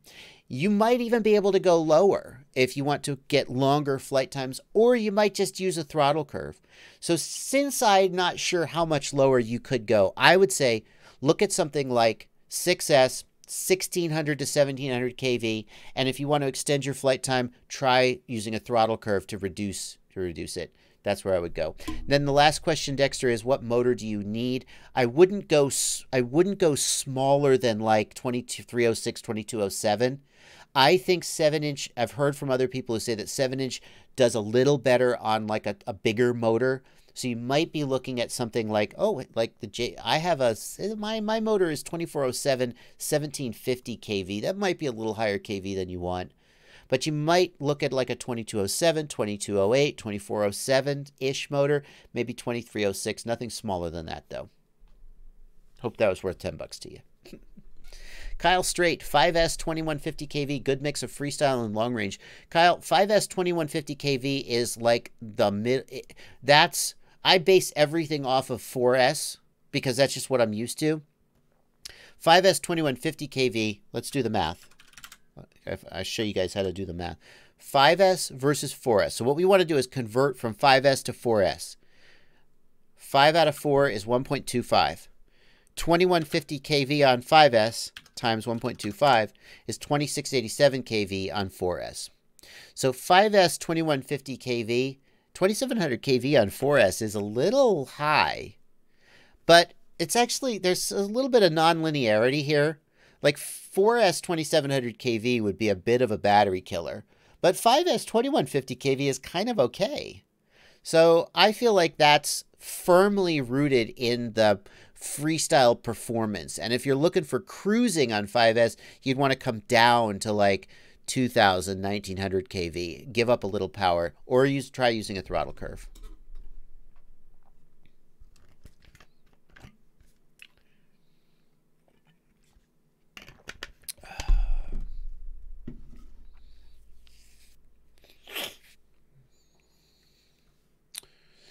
B42 now in the Discord has a super hot motor. No, you do not have a super hot motor. Never mind. Okay. Che Brandon says, what's your recommendation if I have bounce back on pitch, fine on roll, Betaflight 403? Che Brandon, the real way to know why you're getting bounce back is to use black box and look at the PIDs, but many of us don't have the option to, or the knowledge to do that, and we're just guessing. The Betaflight devs have indicated that a lot of times bounce back in Betaflight 4.0 is related to iTerm windup. Now, iTerm relax in Betaflight 4.0 is supposed to fix this. So what I suggest you do, Che Brandon, is if you're getting bounce back on pitch, take your pitch eye gain way down. Like cut it in half, cut it by a third. I'm not suggesting you fly this way. This is just a troubleshooting technique. So take your eye gain on pitch down by like, take it to a third of its value, just way low. And then fly and see if that fixes the bounce back. And if that fixes the bounce back, you know the bounce back is iTerm windup. And you can try and tune your eye gain maybe to fix that. BA wants to know Betaflight Lua script working on the jumper T16. Hold on one second. Hold on one second. I have to answer a message.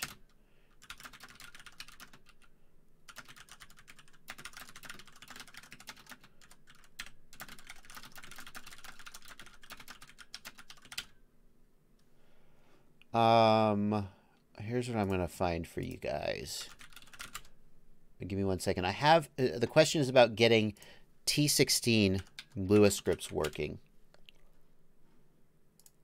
And I have an email from somebody who told me how he got them working. And I'm trying to find it.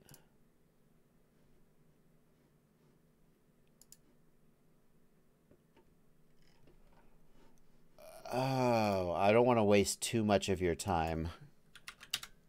Guys, I'm going to try just a minute more to try to find this for you guys. And then I'm going to give up. I know it's here. Bear with me.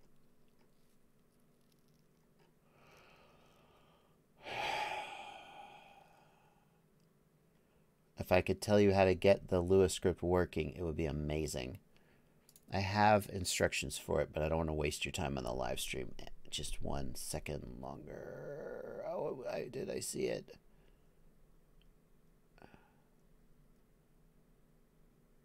Oh, please. Nope. All right, I can't find it. I'm sorry. I'm sorry, I can't find it. All right, I do have a video, instructions from somebody who got Lua scripts working on the... Why can't I find it? I'm so annoyed.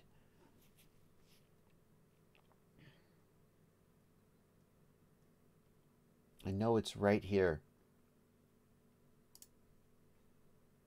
No. All right, I give up. Sorry, guys.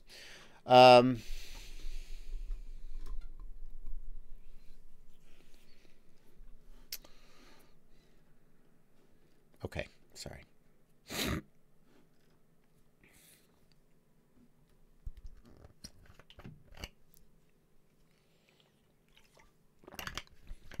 All right, let's get another question. How can I become as knowledgeable as me? My background, CRB1, my background, I've always been into computers and electronics. I have a degree in computer science from Georgia Tech, although I've never been a professional programmer. I have enough background in programming. I was when I was a kid, I did some programming in Pascal, just from a book, examples from a book. So I learned programming as a hobby as a kid. When they asked me what I wanted to major in I knew I was going to college. I picked Georgia Tech because it was in-state. And I was like, well, I guess I'm going to go to an in-state college because it's cheaper. Georgia Tech, they asked me what my major wanted to be, and I ended up on computer science. I learned some programming in college, but I never actually became a professional programmer. When I got out of college, I became an instructor, a classroom instructor, corporate classroom, not college or anything. Basically, you bought our software and then you came to our class to learn how to use it. And the software was a computer network analyzer. So I got into computer networking. I ended up doing Wi-Fi instruction and troubleshooting for a long time. And I started making YouTube videos at some point. That's the gist of it. How do you get to be as smart as me? I don't really know the answer. I mean, I just I feel like I'm constantly on the threshold of being irrelevant. Like there's things that I learned a lot about, I get excited about and learn a lot about them, but then I just kind of get focused in on them, and things move on, and I don't always keep up. So I try to stay up on the latest stuff. I try to pay attention to questions. It's really good to have questions that you guys ask me because I know what you need help with, and then I can try and learn about it. Mostly I learn about these things by talking to. There was a time when I wanted to learn about black box logging and black box troubleshooting, and I just spent hours and hours thinking about them and learning about them and creating new knowledge about them. Today, I touch on so many topics that original new knowledge is more difficult to come by because it's very inefficient to make new knowledge.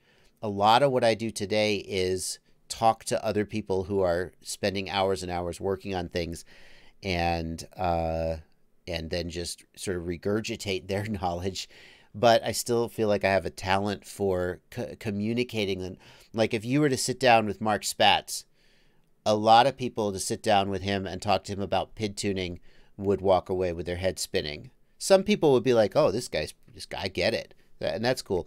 So one of the talents that I think I have is just communicating this stuff in a way that more people can understand, and that's what I bring to the table. But a lot of what I do is just regurgitate what other people tell me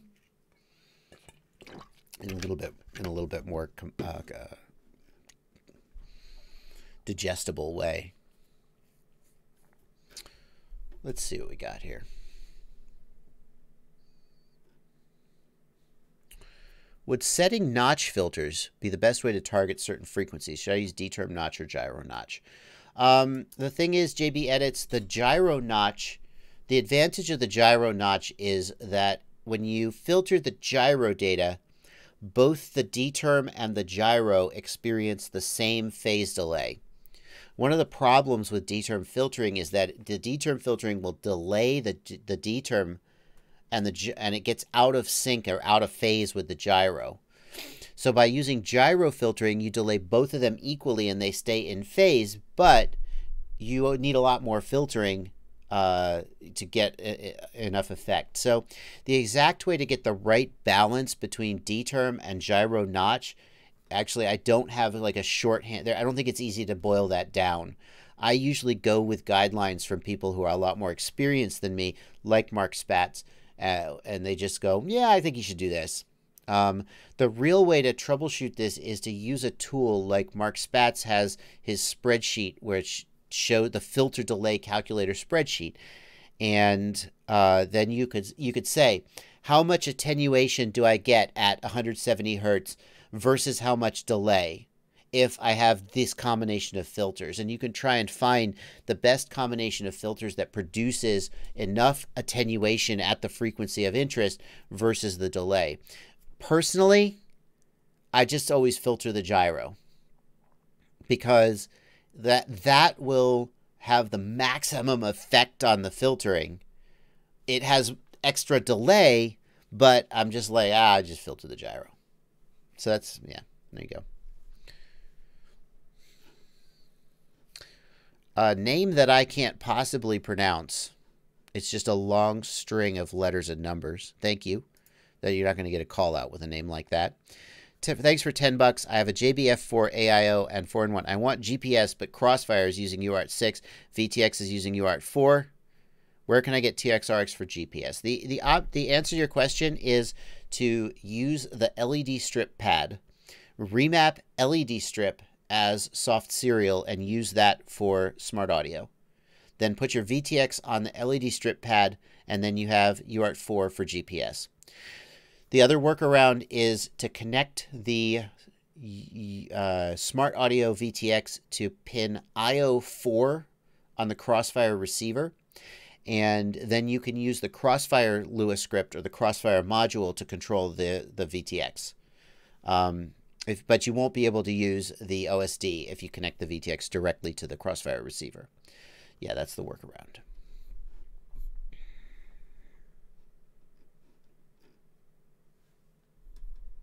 Yep, Christopher Kahn, that's exactly right. Spartan FPV says, my EV200D are only giving me a quarter of the range of others with the same antennas. Spartan FPV, what you're doing with this process of elimination troubleshooting, let me just compliment you on that, first of all. A lot of people, this is just a really basic troubleshooting approach and troubleshooting skill, and just a troubleshooting philosophy that everybody should learn. When you start with a problem, I have bad video range. Then what do you do? Change one thing. So use your goggles to look at your buddy's quad. Do you have good range now? Well, then it's your quad. That's the problem. Have your buddy use his goggles to look at your quad. Right? So switch both ways and start doing this process of elimination. So let's assume, Spartan FPV, that you and your buddy are both looking at the exact same quad. Not you looking at your quad and him looking at his. Because then it could be your quad, it could be your goggles. You don't know. And that's where that process of elimination comes in. If you are both looking at the same quad and you get short range and he gets long range, you know that it's not the VTX. You know that it's not the transmitter antenna. What could it be? It's the things that are different between those two scenarios. It's your goggles, it's your receiver module, it's your antennas. So then you could try swapping antennas, right? You could try. Now here's a problem. The EV200Ds, they have RPSMA connectors on the modules. Most every other goggle has SMA connectors. So chances are that his antennas won't go on your goggles. You could try different modules. The EV200D can take a standard Fat Shark module. These are some of the places I would go from here. Just continue using that process of elimination to try and figure out which specific component is having the issue. Mark Fifnera has a good suggestion. Check your polarization. The goggles and the quad both must have the same polarization, right hand or left hand polarization. If you have accidentally put a left-hand antenna on the quad and a right-hand antenna on the goggles, then you're going to run into problems. MC Creations points out the RPSMA connectors could be bad. Mark Fifnera says check if the antenna connectors are right. Well, actually, Mark, this is one advantage of the RPSMA connectors on the EV200D modules.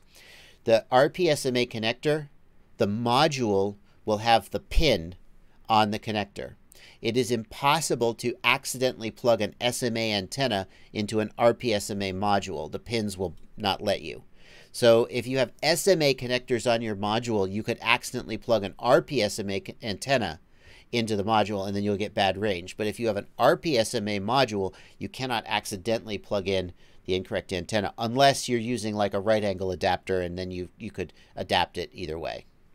Yeah. Fifnera, is that not how you say it?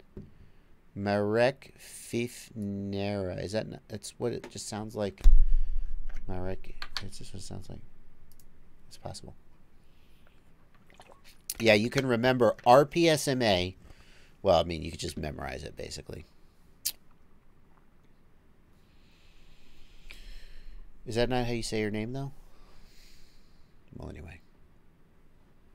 Spartan FPV says right hand on both axes. All right, so definitely that. Spartan FPV, if I were you, the next thing I would... Fifnera. F-I-F... Oh, Fiferna.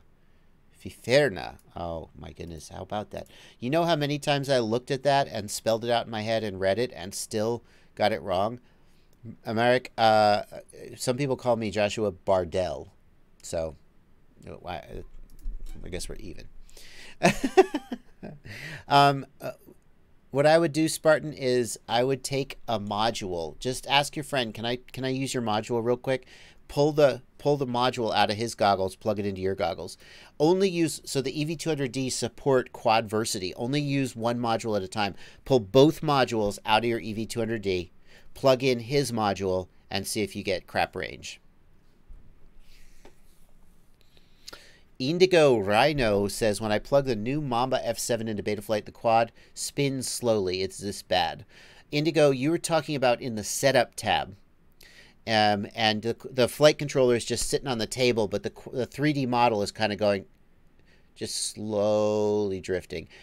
That is very common. It probably doesn't indicate anything, and you'll probably have no problems in flight. If it's like going bonkers, then your gyro's messed up. Zero FPV says, hey Josh, why does Betaflight 4 have such high I terms? For all my quads, it's way too high. Zero FPV, Betaflight 4 is going for a very different stick feel. They're going for a stick feel. What they've got is the I gain is super high, which makes the quad feel super stiff. But then they have feed forward and I term relax. And these two things together overcome the I gain when you move the sticks. And what they're going for, to me, it feels a lot like Flight 1 sim mode, although I would never suggest that the devs intentionally set out to emulate that, but they do feel very similar. What I would suggest you do, Zero FPV, is look for my video, Betaflight 4.0 PID Tune for your perfect stick feel. And it shows you how to adjust the feed forward and the I-term relax settings to get a different stick feel. But I have to tell you, Zero FPV, when I first flew Betaflight 4.0, I hated the stick feel. I was like, I guess I see why you could like this, but I want the old one back. And I actually went back to 357 and was like, oh, hang on, this is actually worse. The stick feel for Betaflight 4.0 actually, in my opinion, gives more precise and better controlled flight. You're just not used to it yet, is what I would suggest. So Zero FPV, I would say give Betaflight 4.0's default PID tune like 5 or 10 packs and then go back and see if it actually feels really loose and maybe not as good. Let's see here.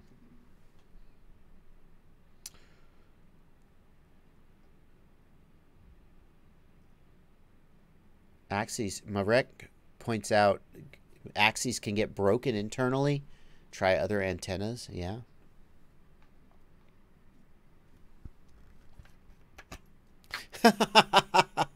Marek says, Flight 1 does something amazing. Flight 1 does something. OMG, amazing! BF devs do something. OMG, why did you change it? Later, why is BF never doing anything new? Yeah, some truth there. Red October RC wants to know how much interference a GoPro causes for crossfire. Red October, the GoPro's Wi-Fi is going to be active in 2.4 and 5 gigahertz. Crossfire is down at 900 megahertz. I wouldn't expect there to be much issue. If you really care, turn off the GoPro's Wi-Fi, although I personally always fly with the GoPro's Wi-Fi turned on so that if my GoPro comes off my quad in a crash, I take out my cell phone and I just hold it up and I hit connect, connect, connect, and try and connect to it so I can, and then you can actually, there's a lost GoPro finder setting in the GoPro app, which causes it to start beeping.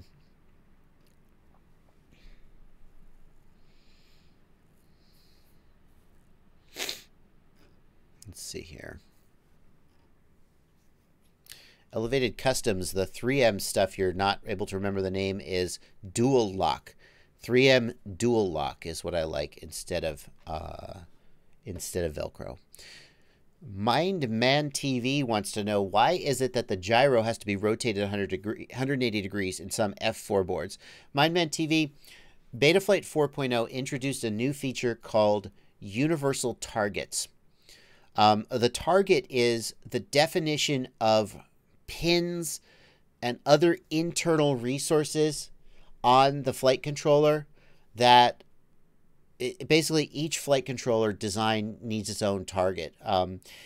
And right now, the only way to make a new target is for the Betaflight devs to compile that in, and it's a lot of work for the Betaflight devs to make and maintain new targets. There are currently over 150 targets that the devs maintain, and it's a lot of work for them. The universal targets function redoes the architecture and the way that targets are defined so that, hang on, pardon me, so that it's easier for a third party to create a new target without the devs having to be involved. In other words, vendors can release new flight controllers with new targets without creating additional work for the Betaflight devs, and that's good. If I'm going to release a new flight controller and I need a new target for it, why should the devs have to do that? Why not let me do it? Why not let the devs focus on what they do best? Well, when they changed to the universal targets, the way that the gyro orientation was recorded for a couple flight controllers did not convert over. And it means that when you go from 357 to 4.0 on some flight controllers, like the Maytech F405 is one of them, I believe, or I think, you have to change the gyro orientation to 180 degrees. It's unfortunate, but hopefully this new like universal targets is going to have a big advantage.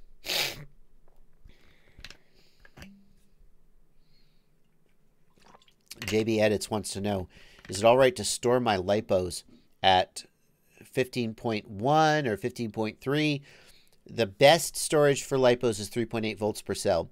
If you're at 3.81 or 3.82, it probably doesn't freaking matter, but 3.8 is nominally where it needs to be. Ingo B wants to know, have I done any flight practice beginner educational videos? Yes, I have. A long time ago, actually. It's been a while. I might should... No. I might should update them. Where is it? There it is. So, yeah. I've got a playlist with Learn to Fly videos. I have to say, I actually think there's probably some better ones out there. But if you want one from me, here it is. Here's my video, Learn to Fly. This is my playlist. Another one that's, I think I saw that, pardon me, Velocidrone has a series. Yeah, Velocidrone flight training. I actually haven't watched this whole series, but if you have Velocidrone, I mean, it's 35 videos. It's got to be freaking decent, right? So let's throw that in there.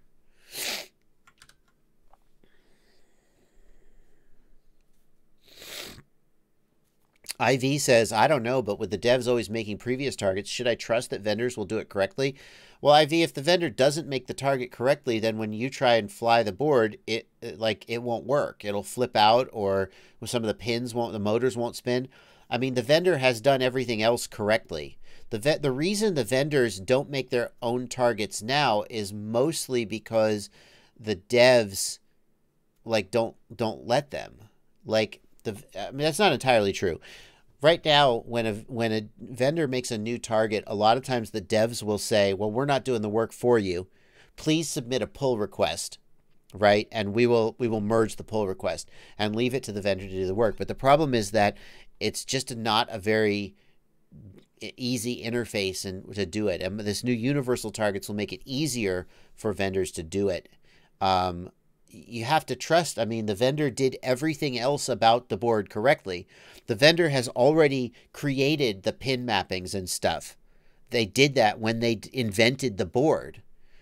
So if the vendor is capable of creating a whole flight controller, they can also create the target. The devs are just giving them the interface to do it. So yeah, IV, I would expect the devs to do it correctly.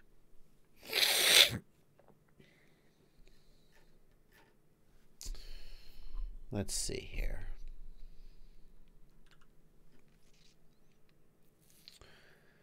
Slightly Bent wants to know, how low should you fly your batteries before you land? I've been flying to just storage because then I don't have to do a storage charge when I get home. Slightly Bent, in my experience, if you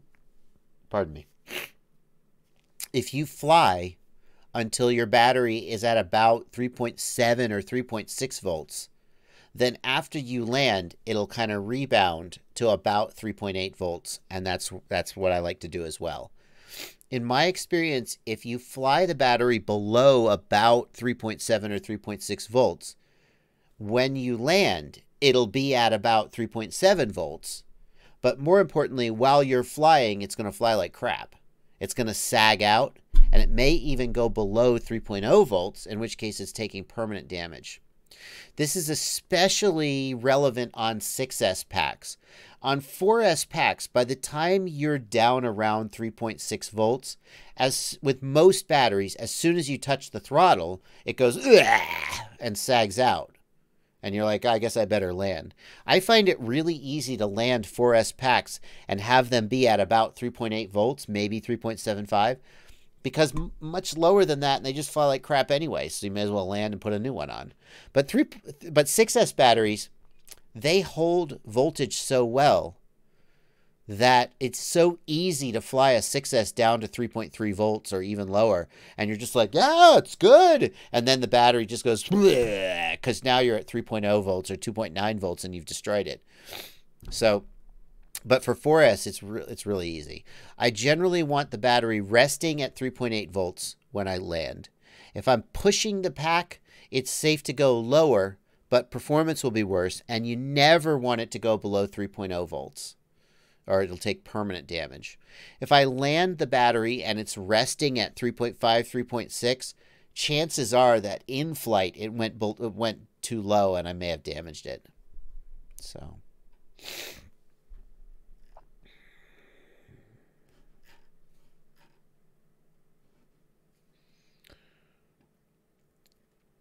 yeah, I got to tell you guys, I've almost never destroyed a 4S by over discharging it. The only time I destroy a 4S by over discharging it is when, like, let's say I'm wanting to do freestyle to a certain song and it's like a 4.5 minute song. And I'm like, okay, I'm going to do this all in one take. And then at the end, the battery's just like beep, beep, beep, beep, beep, beep, beep. But the problem, the 4S has almost this built-in self-protection, where it starts flying like crap before you damage it. And you're just like, I got nothing. I guess I'll land. But 6S just stays good until you destroy it. And I've destroyed 3 or 4 6S packs. I don't fly 6S that often either. But part of it is that I don't know the 6S cutoff voltage. Like 4S, I just know. If you're going to fly 5S and 6S, definitely in the OSD, turn on the average cell voltage instead of the pack voltage. Because then you'll just know, oh, I'm at 3.6. But 6S just feels so good all the way down to like 3.4, 3.3. You just like keep flying it. And if you're not paying attention, you just kill it. It's bad.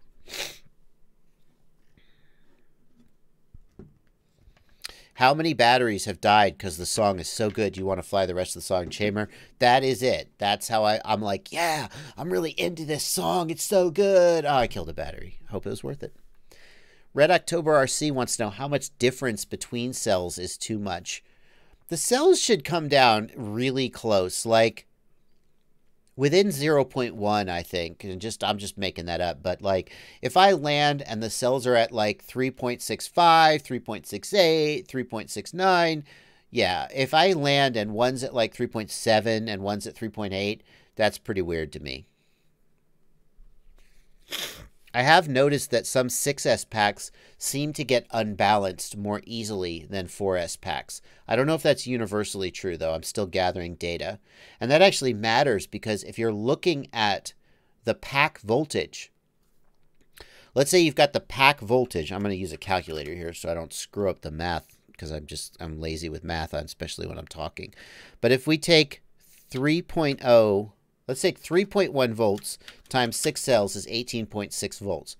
Let's say I look at the pack voltage, it's 18.6 volts, and that means that my average is 3.1. But that assumes that the pack is 100% balanced. If the pack has gotten imbalanced, we could have one cell at 2.9 and one cell at 3.2.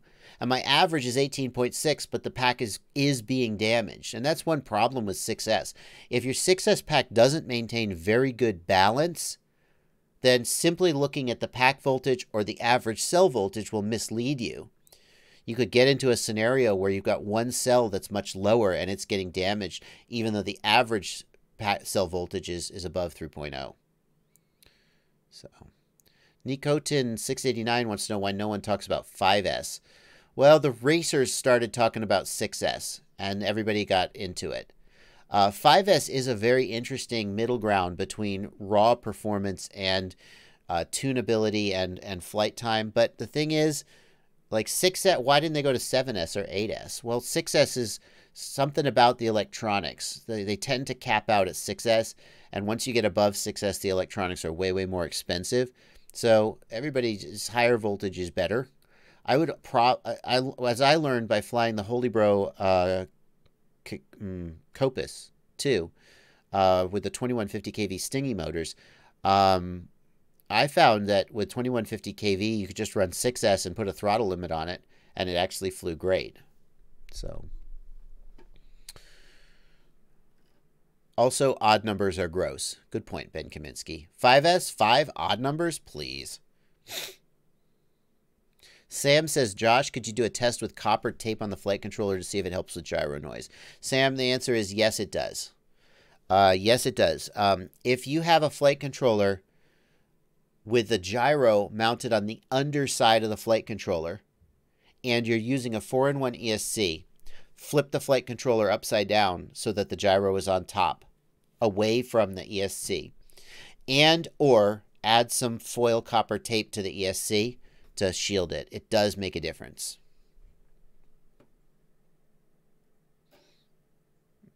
Okay. Wow, the time has flown, guys. Wow, it's 3:01 p.m. It's 3:01 p.m. Skip Word says, how do I know when to buy? So much new stuff daily. Skip, in general, just buy. There's never a perfect time to buy.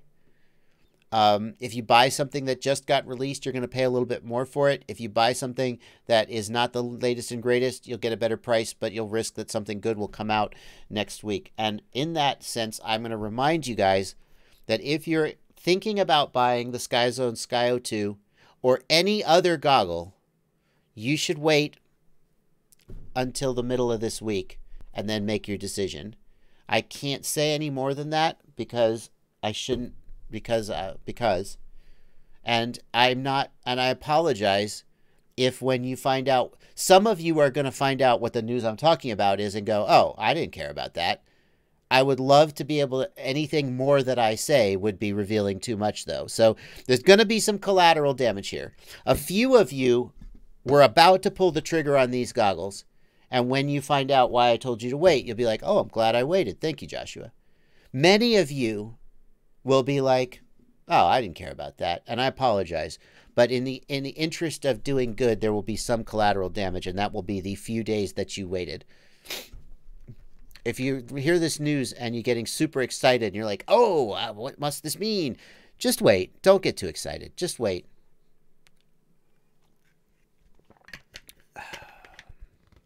RC Dude, I do like the Yashin trash can. It's a good one. I have a review of it. You can check it out. Yeah, see, Redbeard the pilot. This is an NDA issue, and the problem is that I would like to try to find a way to help you guys out and spend your money smartly without breaking my NDA. And I figure if I just say, without any additional details, don't buy anything until the middle of the week. No one could accuse me of breaking an NDA for saying, don't buy anything till the middle of the week. I hope no one would accuse me of doing that. But I'm not giving you one single piece of additional information.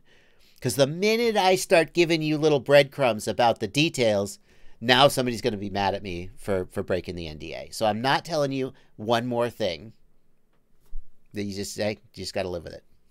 Okay. That's going to do it. That's going to do it. Yeah, that's right. Southwest Kitty.